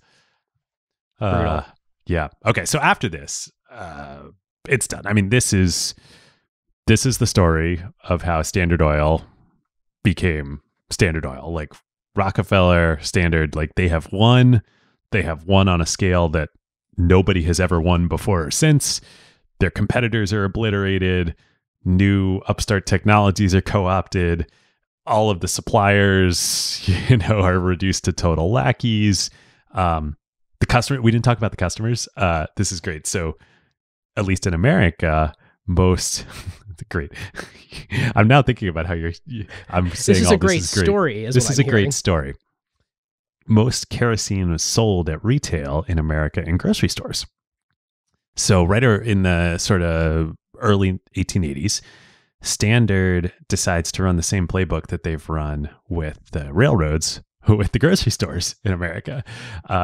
They go to them and they say, hey, you know, it's expensive for you to set up and give shelf space and everything to all of these cans that are all, you know, non-standardized of Standard Oil kerosene in your stores. From now on, all Standard kerosene needs to be sold in standard canisters that we set the terms on and we fix the price. And we tell you where you're going to put it in your stores. And so some stores, you know, sort of bristle at this and say they're not going to do it. Standard sends out a letter. In Mississippi, they had a particular problem with this. They send out a letter to all the grocers in Mississippi. They say, if you do not buy our oil, we will start a grocery store chain to compete with you and sell goods at cost and put you all out of business. This is in writing, sent to all of them. Wow. So those are the customers. It's like you can just feel the American public and Washington getting stirred up about like, okay, monopolies are pretty bad. Like we really need some legislation about this. Yeah. As Chernow writes, by this point in time, Rockefeller's creation could only be discussed in superlatives. It was the biggest and richest, the most feared and most admired business organization in the world. Wow. In 1883, official Standard Oil headquarters moves to Manhattan, to New York City, and Rockefeller himself 26 Broadway. To Manhattan, to 26 Broadway. Do you know which is the building that they have constructed for the Standard Oil headquarters, 26 Broadway, right on Wall Street? Do you know what is right outside of 26 Broadway today? No. The Bull, the Charging Bull on Wall Street. No way. Is literally right outside 26 Broadway. I also didn't know, the Bull was only put there in like 1989, I think. Oh, no. I would have assumed it was there through the 80s. I totally would have thought. Yeah, it's actually hasn't been there. It was put there after the 1987 stock market crash. Interesting. But so Rockefeller and his brother and all of their lieutenants, they moved to New York also around this time. They just like buy up Midtown. Rockefeller moves to right off Fifth Avenue in the 50s. Was it 54th Street? Maybe. I actually don't have it written down. It was either like 53rd or 54th Street, right off Fifth Avenue. He buys a house, moves in there. Just really right there, between the park and between Rockefeller Center. No, there is no Rockefeller Center. They build freaking Rockefeller Center, which he had nothing to do with. That was it was Junior being endowed by his son. But yeah. Yeah, actually, we'll probably talk about this more next time. I didn't realize it was Columbia University's campus there. Oh. And when Junior decided to get in and start developing and building Rockefeller Center. They lease it from Columbia, and then they ultimately buy it. Fascinating. Yeah. Well, part two, I mean, we'll have a lot to say about universities and Rockefellers in New York. And we haven't touched a lot on the personal side of Rockefeller, other than saying he was deeply religious and believed he should make a lot of money and then do interesting things with it. There's a lot of like very good things he does with it that I think we'll save for part two. And a lot of his idiosyncratic things around like being afraid of death and wanting to live a long time and his health obsessions. And I think a lot of that especially starts to show up in his old age. But David, bring us home here to 1890. Yeah. So, I mean, this is like, it's funny. We're going to, recount now what will ultimately become the beginning of the downfall of Standard Oil. But like, I don't know, like, it's weird being at this moment in the story because they've literally won. Like, I don't think we've ever had this before. Like, the only thing that can bring them down is the government. Like, it's such a wild position to talk about. Or a paradigm shift. I mean, the other thing is like, well, the pipelines could have been that, but then they just co-opted them. Well, but I'm referring to like electricity and lights in houses, but they very quickly were saved by the fact that conveniently right around the same time we had any thirst that we had for oil before. Once you have the car, like Rockefeller got so much richer in his retirement from his shares of Standard Oil, which became, the things that powered us moving around the country in cars, than he ever got from kerosene. So it was like a paradigm shift could have disrupted and did disrupt the core kerosene business, but like the thing that happened at the same time was so much bigger than anything they ever could have imagined. And I think that Standard was also making some investments into electricity and electrical utilities. I don't know how deep they got into the business, but all I'm saying is monopolies, even if you don't trust bust them, are always at risk of being disrupted by a paradigm shift. Totally fair point. Not in this case, though. Not in this case. So, it's funny. I always assumed, what I knew of the Standard Oil story before doing all the research was that it was the 1890 Sherman Antitrust Act that brought down Standard Oil. It wasn't for another 21 years. Indeed, it was. Yes, it was the Sherman Antitrust Act, but it was not for 21 years. We'll close with the wild story of the Sherman Antitrust Bill. So, Ohio Senator John Sherman, brother of General William Tecumseh Sherman, no way. Great hero of the Civil War. Wow. Yeah. Unbelievable. I think there, you know how we joke about how there must have been 10 people in Silicon Valley in the 1970s and 1980s. Right. I think there must have been 10 people in America at this point in time. So Senator John Sherman, as in 1889, as the sort of public sentiment is starting to shift against this huge octopus monopoly, proposes an quote unquote antitrust bill in the U.S. in the federal Senate. It turns out that just a few years earlier, when Sherman was running for office in Ohio, guess who one of his biggest campaign supporters was? Rockefeller? Yes, that would be correct. So this is you're biting the hand that feeds you here. Yeah. So the act, does pass, but Sherman makes the political gamble that the political power and stature that he's going to get from doing this is going to be worth more than the money that he's going to get from Rockefeller and Standard going forward. The act ends up passing in July of 1890, outlawing all trusts and business combinations in the United States of America that were, this is the key modifier, quote unquote, in restraint of trade. But they don't define what in restraint of trade means. It's just it's up to some judge to set precedent. It's up to some judge to set precedent. And everybody thinks, oh, well, nobody's really going to, there's no legal precedent for what that means. So that's never really going to become an issue. And in fact, Rockefeller and Standard Oil viewed this as a win. They were like, oh, great. The public is now going to feel like the U.S. government has taken action. They have heard them. They're going to curtail Standard's power, but they're not actually going to curtail anything that we do. We're going to keep doing exactly what we've been doing. And in fact, when Sherman runs for re-election in Ohio the very next year in 1891, do you know who, once again, one of his biggest donors was? Is it Rockefeller again? It is John D. Rockefeller. Fascinating. Once again. How funny is that? The act that ends up bringing them down. He is the biggest, or one of the biggest donors after the act passes to the senator that introduces it. Huh. Yeah. Fascinating. So that's, it. There's some controversy, as we alluded to, and we'll talk more about next time in the state of Ohio, a couple years later, but mostly it's smooth sailing. And, in 1896, Rockefeller's like, well, guess it's been a good run. I'm going to hang it up. I'm going to retire. I'm going to focus on my philanthropy. And I'm going to leave one of my lieutenants, John Archbold, and my son, John Rockefeller Jr., who's about to graduate from Brown University. I'm going to leave them in charge. I'm going to go retire to my estate, and I'm going to focus on doing good works. But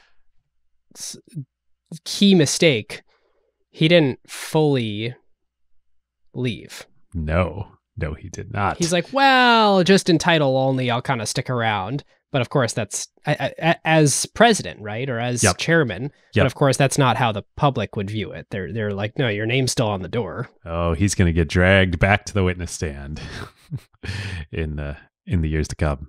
So no sunset ride off for him. No, that's where we're going to leave it for now. But yeah, what a story. Truly.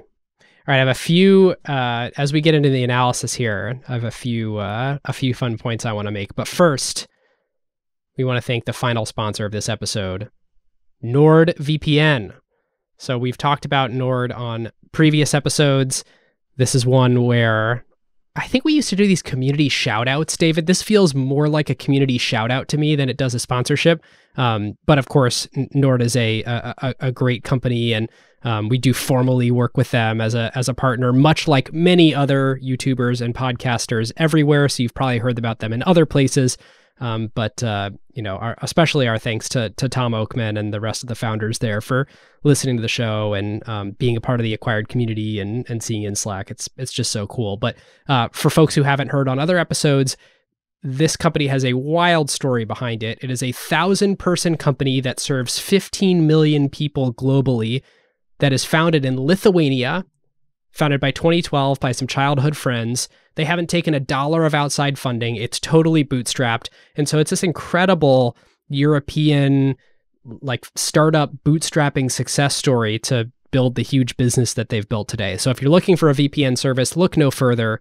You can sign up at nordvpn.com/acquired by clicking the link in the show notes, and you can use a coupon code acquired at checkout.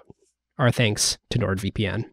Indeed. Thank you, Nord. They're almost like the pipeline for internet traffic. built in much less sinister, shall we say. David, I listen to these sponsorships just to hear how you steer it into our episode content. It's perfect. So great. Thank you, Tom, and everybody at Nord. I want to talk a little bit about we used to do these narrative sections when we do IPOs. I want to talk about the public sentiment versus Rockefeller's defense. So the public sentiment here, and when we say public, it's less at this point in history, the actual public, and more about their competitors who are sort of making a bigger deal out of this, because all the public knows is there's this really big company. They provide things, kerosene mostly, that I use in my life, and it gets to me in a consistent way at a stable price. It is good for consumers. If you think about the consumer welfare standard about of antitrust, this really isn't bad for consumers. It could get there if Standard Oil is the only company and they sort of wield that power to raise prices and stuff like that. But at this point, it's really their competitors hate their guts, and especially anybody who's sort of been coerced to cooperate with them. The railroads, the pipelines, like anyone in their orbit, the retailers, like it sucks for them too. And so you've got this beginnings of like really stirred up public sentiment against this company that's like, by some views, you know, the most evil capitalist structure of all time. I mean, the Americans, ever since we got here from England, and here, I you know, my family immigrated at some point, so I certainly didn't come from England, but ever since the original Anglo people came over from Europe and settled America, there's been this incredible hatred of monopolies, in particular because our country was founded on like equality and people having the right to be free and the free market. Like, we don't want this government, like the government was a monopoly in England, and that's what we were running from. Well, and still to this day, there's like huge skepticism amongst Americans of any political party, like of centralized government power. Right. So even there's this interesting, like very American stripe that runs through people that is, I can't quite put my finger on why, but I don't like big stuff and I don't like concentration of power. And I didn't like it when it was concentrated in a government, and I don't like it now when it's concentrated in the rich people. And that shows up all the way through to today. I mean, that's a defining characteristic of the national conversation now. And of course, Rockefeller's defense to all this is saying, look, social Darwinism is bad. Like, without Standard Oil rolling everyone up, you just have all these people producing non-standard products that consumers can't trust. They're going to kill this industry that could make everything great because consumers won't trust it. All these businesses will go out of business because the prices are so low, because every time there's a gusher, you know, the prices drop so much. These people are all going to go out of business anyway. And like, Standard Oil is the antidote to social Darwinism, which is bad, which is killing the golden goose here. And so the way he sort of makes this argument is, it was a cooperative success. It was for the general good. It was our moral imperative. It was downright Christian for me to do this and provide this service. And certainly any of the, you know, competitors or suppliers or partners or the like who ended up taking Standard Oil stock got fabulously wealthy by doing so. Like, how could you argue that that was bad for them? He really seems to have deeply believed that this like invisible hand, the Adam Smith concept of, you know, the invisible hand that sort of guides the free market, that it kind of just takes too long. And there's a lot of bad stuff that happens along the way. Like, academically, sure, it makes sense that the free market will work itself out.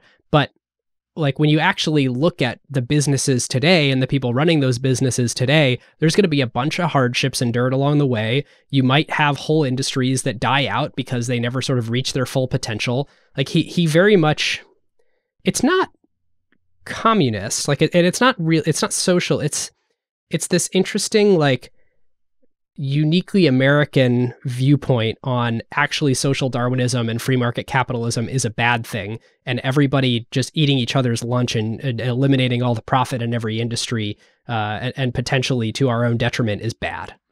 Yeah, and you know, Chernow even talks about this. Like, in some ways, what Rockefeller was trying to do and what Standard became shared just as much, you know, intellectual grounding as with like Marx and communism as it did with Adam Smith and capitalism. Like, it was this view that, like, hey, pure individual competition is not actually like the most ideal status, and like some form of collectivism, in this case collectivism in the form of a company, Standard Oil, was the best path.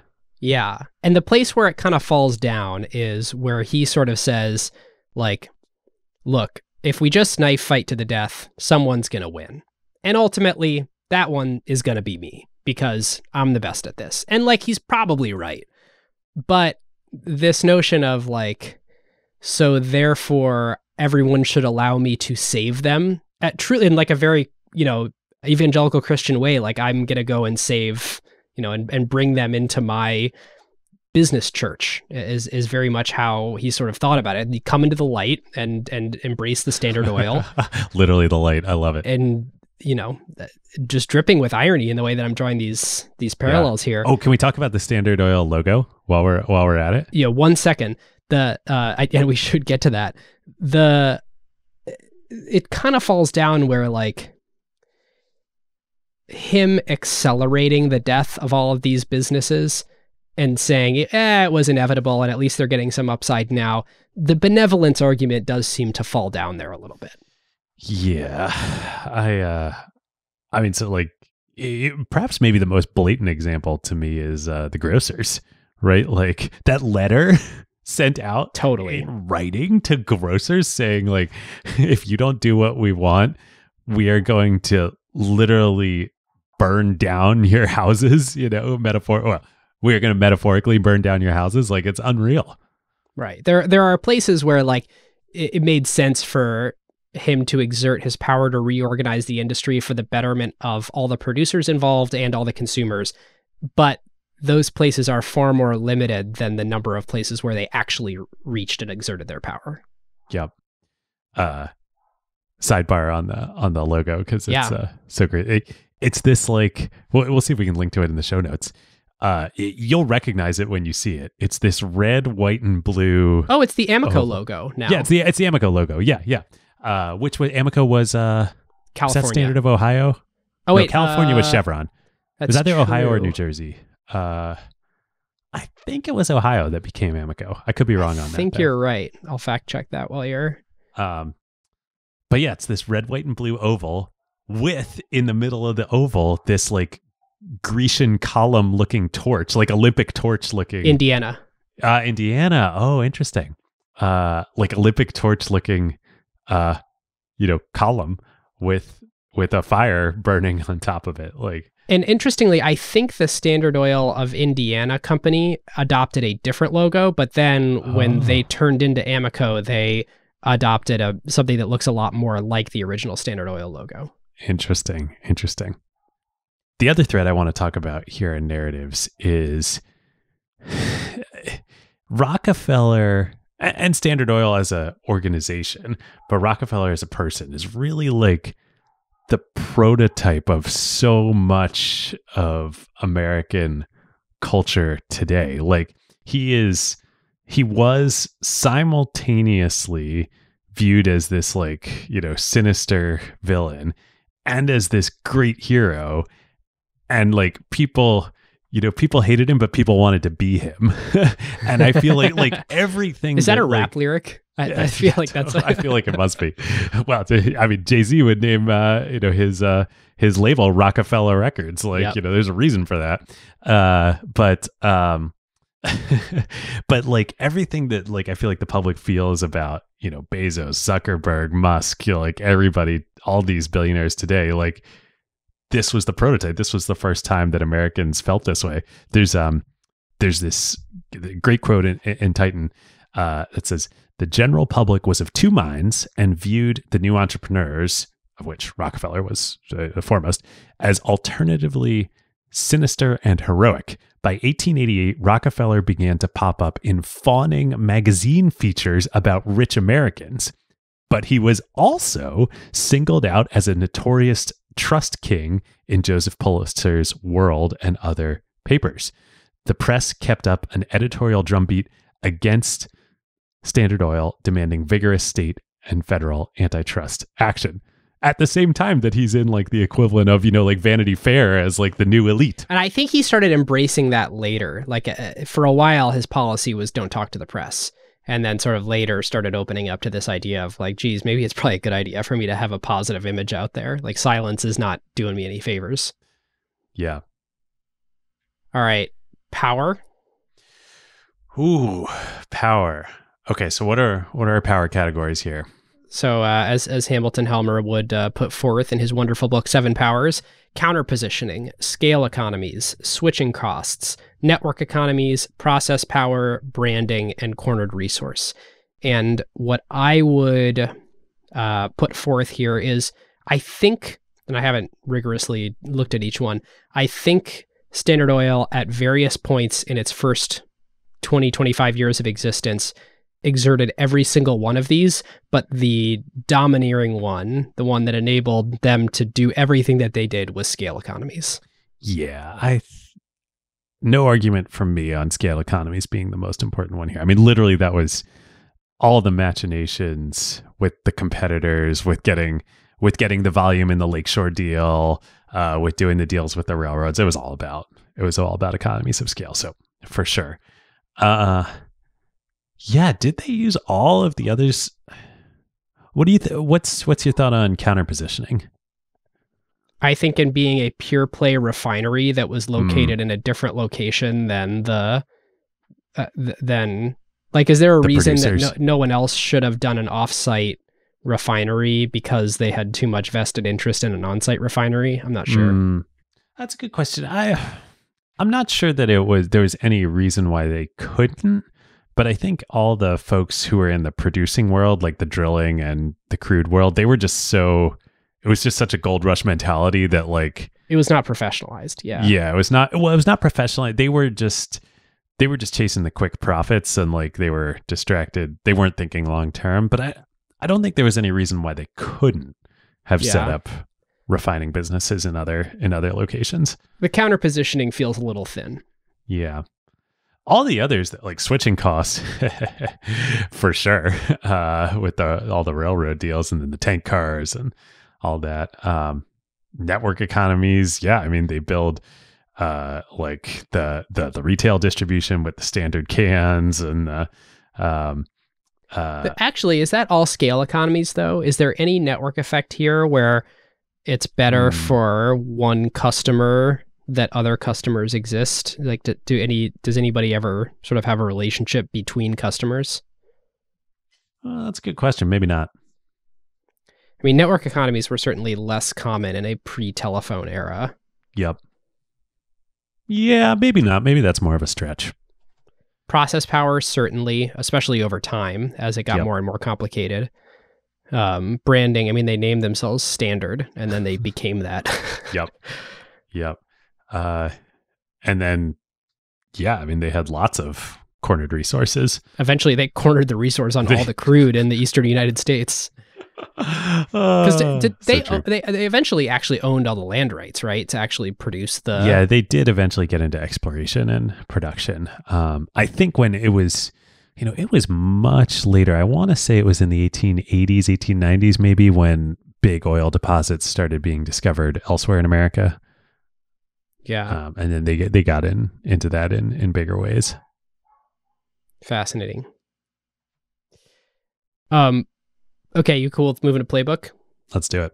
So I have one playbook theme that we didn't touch enough the rest of the episode, and I have sort of a long quote, but I want to say it from Chernow's book here.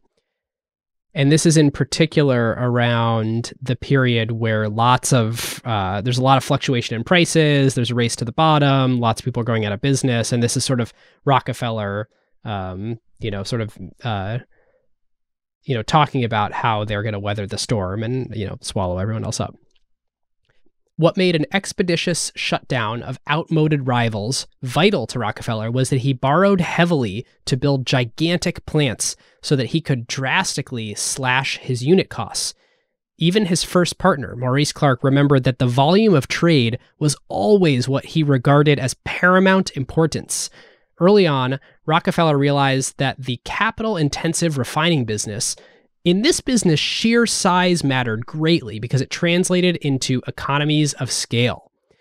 Once describing the foundation principle of Standard Oil, he said it was the theory of the originators. The larger the volume, the larger the opportunities for the economies, and consequently, the better the opportunities for giving the public a cheaper product without the dreadful competition of the late 60s ruining the business.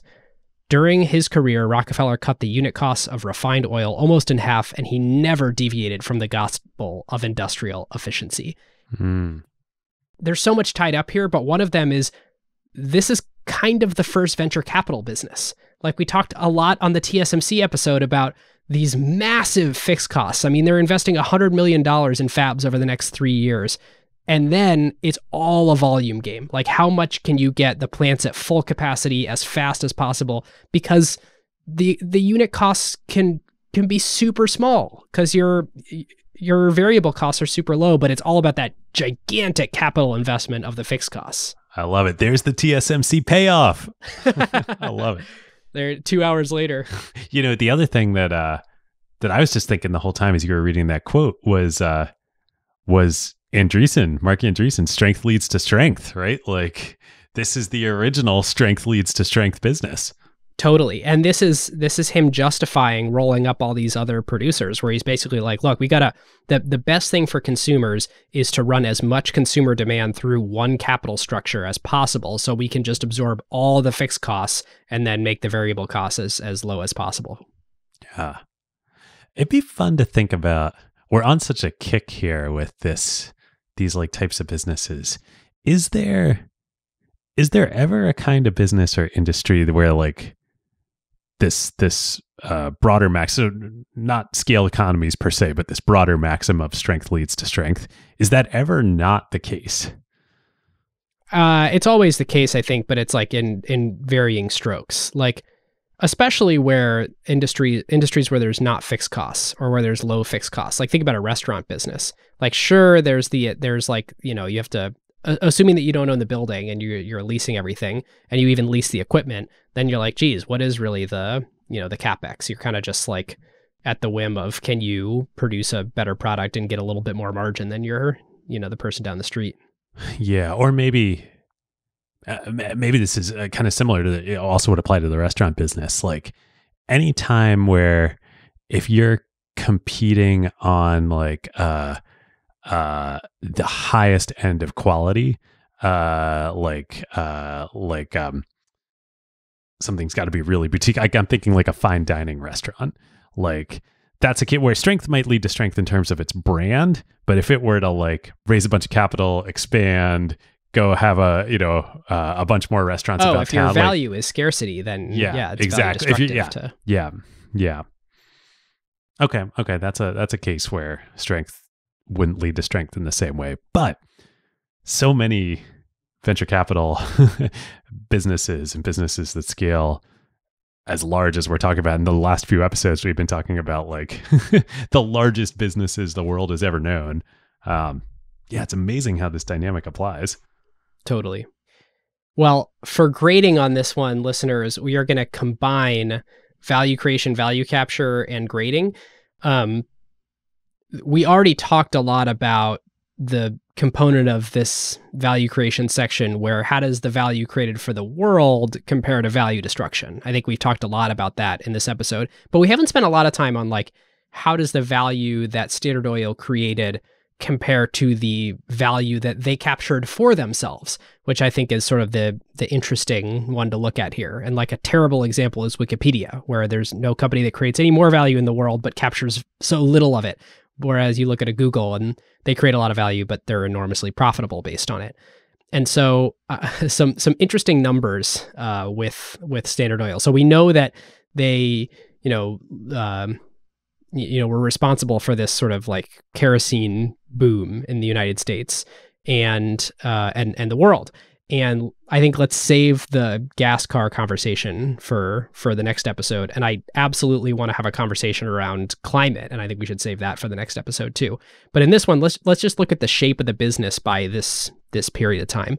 So Standard Oil in the mid 1880s employed 100,000 people, which that's probably the first time a company ever employed 100,000 people. Like, governments probably did, but did corporations? It would be hard to imagine, especially in a world where there are only 30 million people in the United States. Totally. They had dividends of between 50 and 200% to all shareholders per year, which of course were private shareholders. It was mostly Rockefeller and his partners. That's just like, I just want to underline that again. That's just like, that is balling out of control. Like, that's a very, very profitable business. Oh my God. The amount of capital invested in the business, literally anywhere from half to 2 times that, being dividended out to shareholders every single year while you continue investing capital and growing. Ball so hard. They want to find you. Yep. And then the last thing I want to throw out is this period between 1890, where we're ending this episode, to 1900, they grew tremendously. So they had annual earnings where we're leaving the story off of somewhere between $10 and $20 million, which inflation adjusted is like a 30x. So it's really like 300 to 500 million in terms of the amount of earnings profit that they were generating per year in today's dollars. By 1900, they 6x'd that. So over a decade, they actually grew tremendously. So it sort of depends whether we're thinking about the business in this $10 to $20 million era or in the like $60+ million era, by the turn of the century. But I think that gives you a good shape of like, this is a business that was spitting off cash, David, the way that you were just describing for us, that employed 100,000 people, that kept America and Europe's lights on, and like I don't because it's been so long since this happened, we don't have like SEC filings telling us here's literally the amount of value they were able to capture versus create. But I think the way I would sort of look at this one and talk about this is you can tell from the business practices that we've harped on this entire episode that every time they created value, they looked around to capture every single scrap of it that they possibly could, rather than let consumer surplus exist or their competitors participate in the upside that they were creating, or partners. Well, and I think even the numbers that we have, scant data such as it is, again, wish we had PitchBook back in the day, but the numbers that we have, I think, are also misleading. Like, because they do seem a little small. You're like, wait a minute, you guys are talking about how this is a business on the scale that no other business in America has ever been before. But inflation adjusted, even by 1900, you're talking about a few $1 billion of cash flow. Like, that's dwarfed by companies today. But I don't think these numbers tell the whole story, because so much of the capital in this business was A, being recycled, and B, not accounted for because of the crazy decentralized trust structure. We'll talk about this much more in the next episode, but when it ultimately gets broken up, you said at the top of the show, the children companies that come out of Standard Oil, Exxon, Mobil, Chevron, the bulk of BP, British Petroleum now, like Amco, like all of these companies, it wasn't until the rise of the FANG era in the last 10 to 15 years. Before that, ExxonMobil was by far the largest market cap company in the world. And that was just one of the children that came out of this company. Like, the value that was tied up here was immense. That's a much better way to look at it. You're right. I also think inflation adjusting these things is probably the wrong way to look at it. I was thinking about this more in the context of Rockefeller's personal wealth, which we'll dissect in depth on the next installment here. But sure, you can inflation adjust wealth and you can inflation adjust profits, but really what you should be doing is looking at them as a percentage of the GDP at that time. Right. And so, like, let's look at 1900. So Standard Oil in 1900 produced $60 million in earnings. And rather than inflation adjust that, let's look at it relative to the total GDP, which was $24 billion. Okay, so $60 million divided by $24 billion. So 0.25% of the entire country's GDP is Standard Oil's profits. And I suppose GDP really would be based on revenue. Yeah. So, assuming they had, I don't know, 33% operating margins. I'm kind of pulling a number out of thin air, but that feels reasonable. I'm wondering, I don't know how they're defining profits here. I don't think this is GAAP accounting. GAAP accounting doesn't even exist at this point in time. That might be the dividend, the annual dividend. Oh, the earnings being the dividend, because the data source we pulled this from had dividends differently. Let's assume that Standard Oil's revenue represented something like 1% of America's GDP, probably a little bit shy, but something like that. That I think is the right way to frame the amount of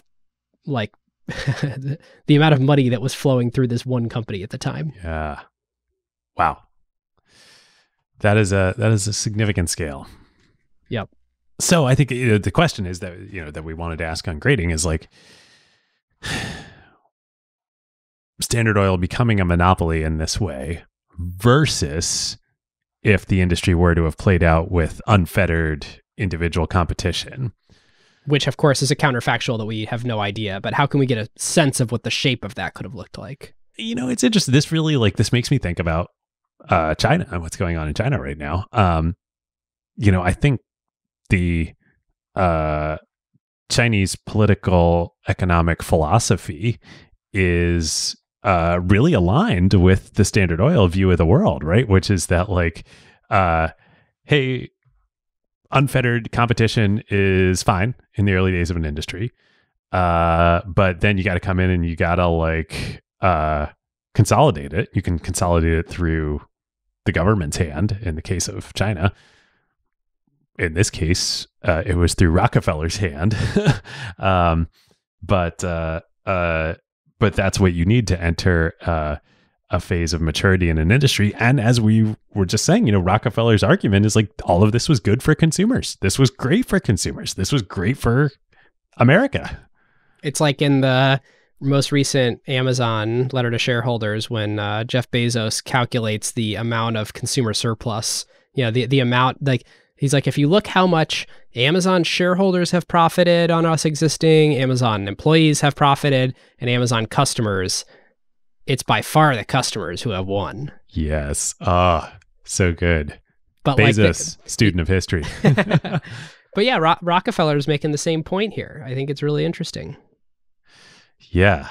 Yeah. So, what would have happened? I mean, I think there's probably again, counterfactual, impossible to know, but there's definitely a world where the kerosene industry doesn't develop in anywhere near the same scale or impact or size.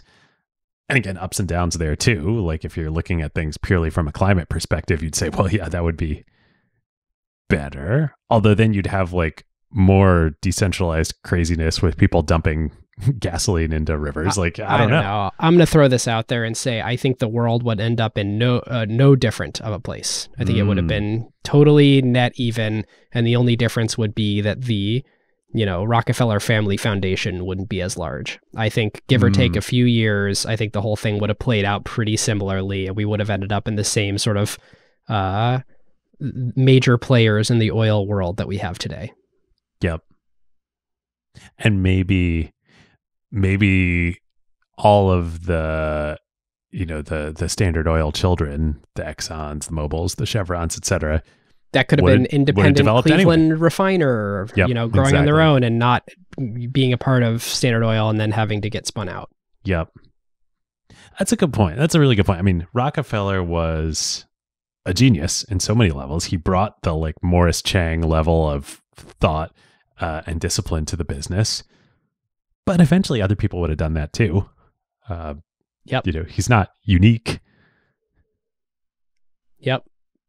I mean, it might have been a little more annoying where you had to get those two types of kerosene sitting next to each other on the shelf, and you had to go make sure to buy the compatible one for whatever apparatus lamp you had at home, and that would have been a slight bummer. But I don't know. I think Rockefeller made a lot of arguments that served his purpose, and as fun as it is to sort of imagine and sort of theory craft why he was right and how that would have played out, I think net we would have consumed about the same amount of oil between then and now. Consumers would have spent about the same amount of money on oil between then and now, and we would have about the same number of players we have today. So let's see if I can translate right. It sounds like you're arguing for a grade of a C, a passing grade, middle. It depends what we're grading. In terms of creating a bunch of value and capturing as much as it possibly could, A+. Right. In terms of the grade of the development of this industry in America, as it did, versus a non-Standard Oil path. Yeah, I guess that is what I'm arguing. What do you think? I'm not feeling strongly any different way. I think that's a really good argument. It's funny. I feel like if Peter Thiel were here as a guest with us, he would be vehemently arguing the opposite. It's the 0 to 1s. It's the like, yes, anybody could have done this. Yes, other people might have, but like Rockefeller did it. Right. And in the absence of somebody doing it, then it might not have happened. And without all this standardization in the oil industry, then we wouldn't have had all the unbelievable lifestyle upgrades that we've all had over the last 150 years because of the advent of unified oil ecosystem. Yeah. Yeah. Like, you like your electric cars and Teslas and the like. Well, no kerosene back in the day, no gasoline thereafter. We don't advance to the level of technology and development, that we're at now. Oh, people just, if the car was much more inconvenient to drive or that waited another 30 years to develop, then there's a zillion knock-on effects of America doesn't innovate in all sorts of other ways, and people don't have a lot of other products that we all take for granted in our lives now. Yep. All right, so I think my answer, I don't have a strong point of view. I think I'm going to go a notch higher than you to a B, just because I really do see both sides here. Both one side being the argument that like this all would have happened the same way anyway, and the other side being yeah, but like you need Rockefeller, like no Rockefeller, it doesn't happen. Mostly though, the other reason I'm gonna go with the B is I just really love telling this story. Well, that I could tell. That I could tell. All right, Carve Outs. Let's do it. Two for me, both are related. The first more related than the second. The first one is the movie There Will Be Blood with Daniel Day-Lewis. If you are jonesing for some good old-fashioned, extremely violent early oil days, I think it's like an unbelievable, I wasn't there, so I have no idea, but unbelievable articulation of what it would be like to go and prospect an oil field and the risks involved in that and the personalities involved in that and the deception and the way that, rogue entrepreneurs were organizing labor and capital to make these things happen.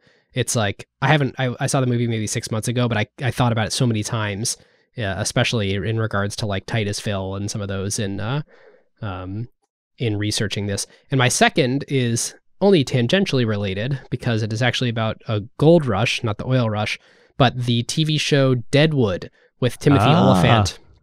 I've heard that that's very good. It's excellent. I am 1 of 3 seasons in right now. I just finished the first season. It's so good. The characters are so compelling. The acting's great. I actually got tipped to it when I was doing the research for the Andreessen Horowitz episode. Mark, I think, mentioned that it was his favorite TV show. And so I was like, I should check that out if it's Mark Andreessen's favorite TV show. It sure used enough, to be it's awesome. The Halt and Catch Fire show, really? Right? Yeah, which is also great. Yeah, he talked. I've never seen it, but given what we do here, I need to watch it. You do. So go watch Deadwood. It's awesome. Nice, love it. And There Will Be Blood. I've never seen it. I'm like so. Oh man, you need to see that and Gangs of New York. Yeah, which I also have never seen. That's so it wasn't There Will Be Blood. It's set in California, right? It's somewhere out west. Yeah, that sounds right. I think it is. I think it's set in Southern California. But anyway, my carve out is completely unrelated. I'm sure I could think of some. The Standard Oil octopus tentacles reach so far that I probably could think of some connection, but I'm not going to. Is the Secret Base YouTube channel, which is part of SB Nation, the sports news website. It's So good. And in particular, I've liked this channel, their work for a long time. These guys are so they just do like irreverent histories of like sports moments and teams. In particular, they just did a 7-part series on the Atlanta Falcons. It's probably like 5 or 6 hours in total. And it's so good. It's so funny and just like so the whole like premise of the history is they take they do a lot of great graphics on the channel. So they take a visual representation of the win-loss differential for the team, where like, you know, if the horizontal the x-axis is a 500 record, and then going down below is losing, and then going up above is a winning overall record. And basically the whole history of the Atlanta Falcons, their wing, as they call it, because it's all, you know, losses down into the red, almost exactly mirrors the Falcons logo. That if you like tilt it up on its side so that the x-axis becomes vertical, it really looks like the Falcons logo. Brutal. It's so funny. But yeah, very, very well done. Highly recommend. Sorry to any Falcons fans out there. Oh, but it's like a love letter to Atlanta and the Falcons. Like it's so fun. They did one. I don't think I made this my carve out, but they did one on the Mariners a year or two ago. That was equally good. We'll link to that one too. Equally unpretty. Yep. All right. Well, listeners, thank you for joining us on part 1 of this epic journey. We are excited to take you on part 2 here. We are very interested in your feedback in between episodes, and I think we're going to leave ourselves enough time to make sure we have this out in the wild before recording the next one. So join us in the Slack to come talk about it, acquired.fm/Slack. Email us at acquiredfm or acquiredfm@gmail.com, or tweet at us at acquiredfm on Twitter. And if you like this, share it with a friend. If you are in the oil and gas industry, we'd love your perspective. I think, you know, I'm very interested to learn from folks who this is their bread and butter. And I think with that, thank you to pilot.com, the greatest bookkeeper since John D. Rockefeller himself, PitchBook, and NordVPN. And listeners, we'll see you next time. We'll see you next time. Who got the truth? Is it you? Is it you? Is it you? Who got the truth now? Huh?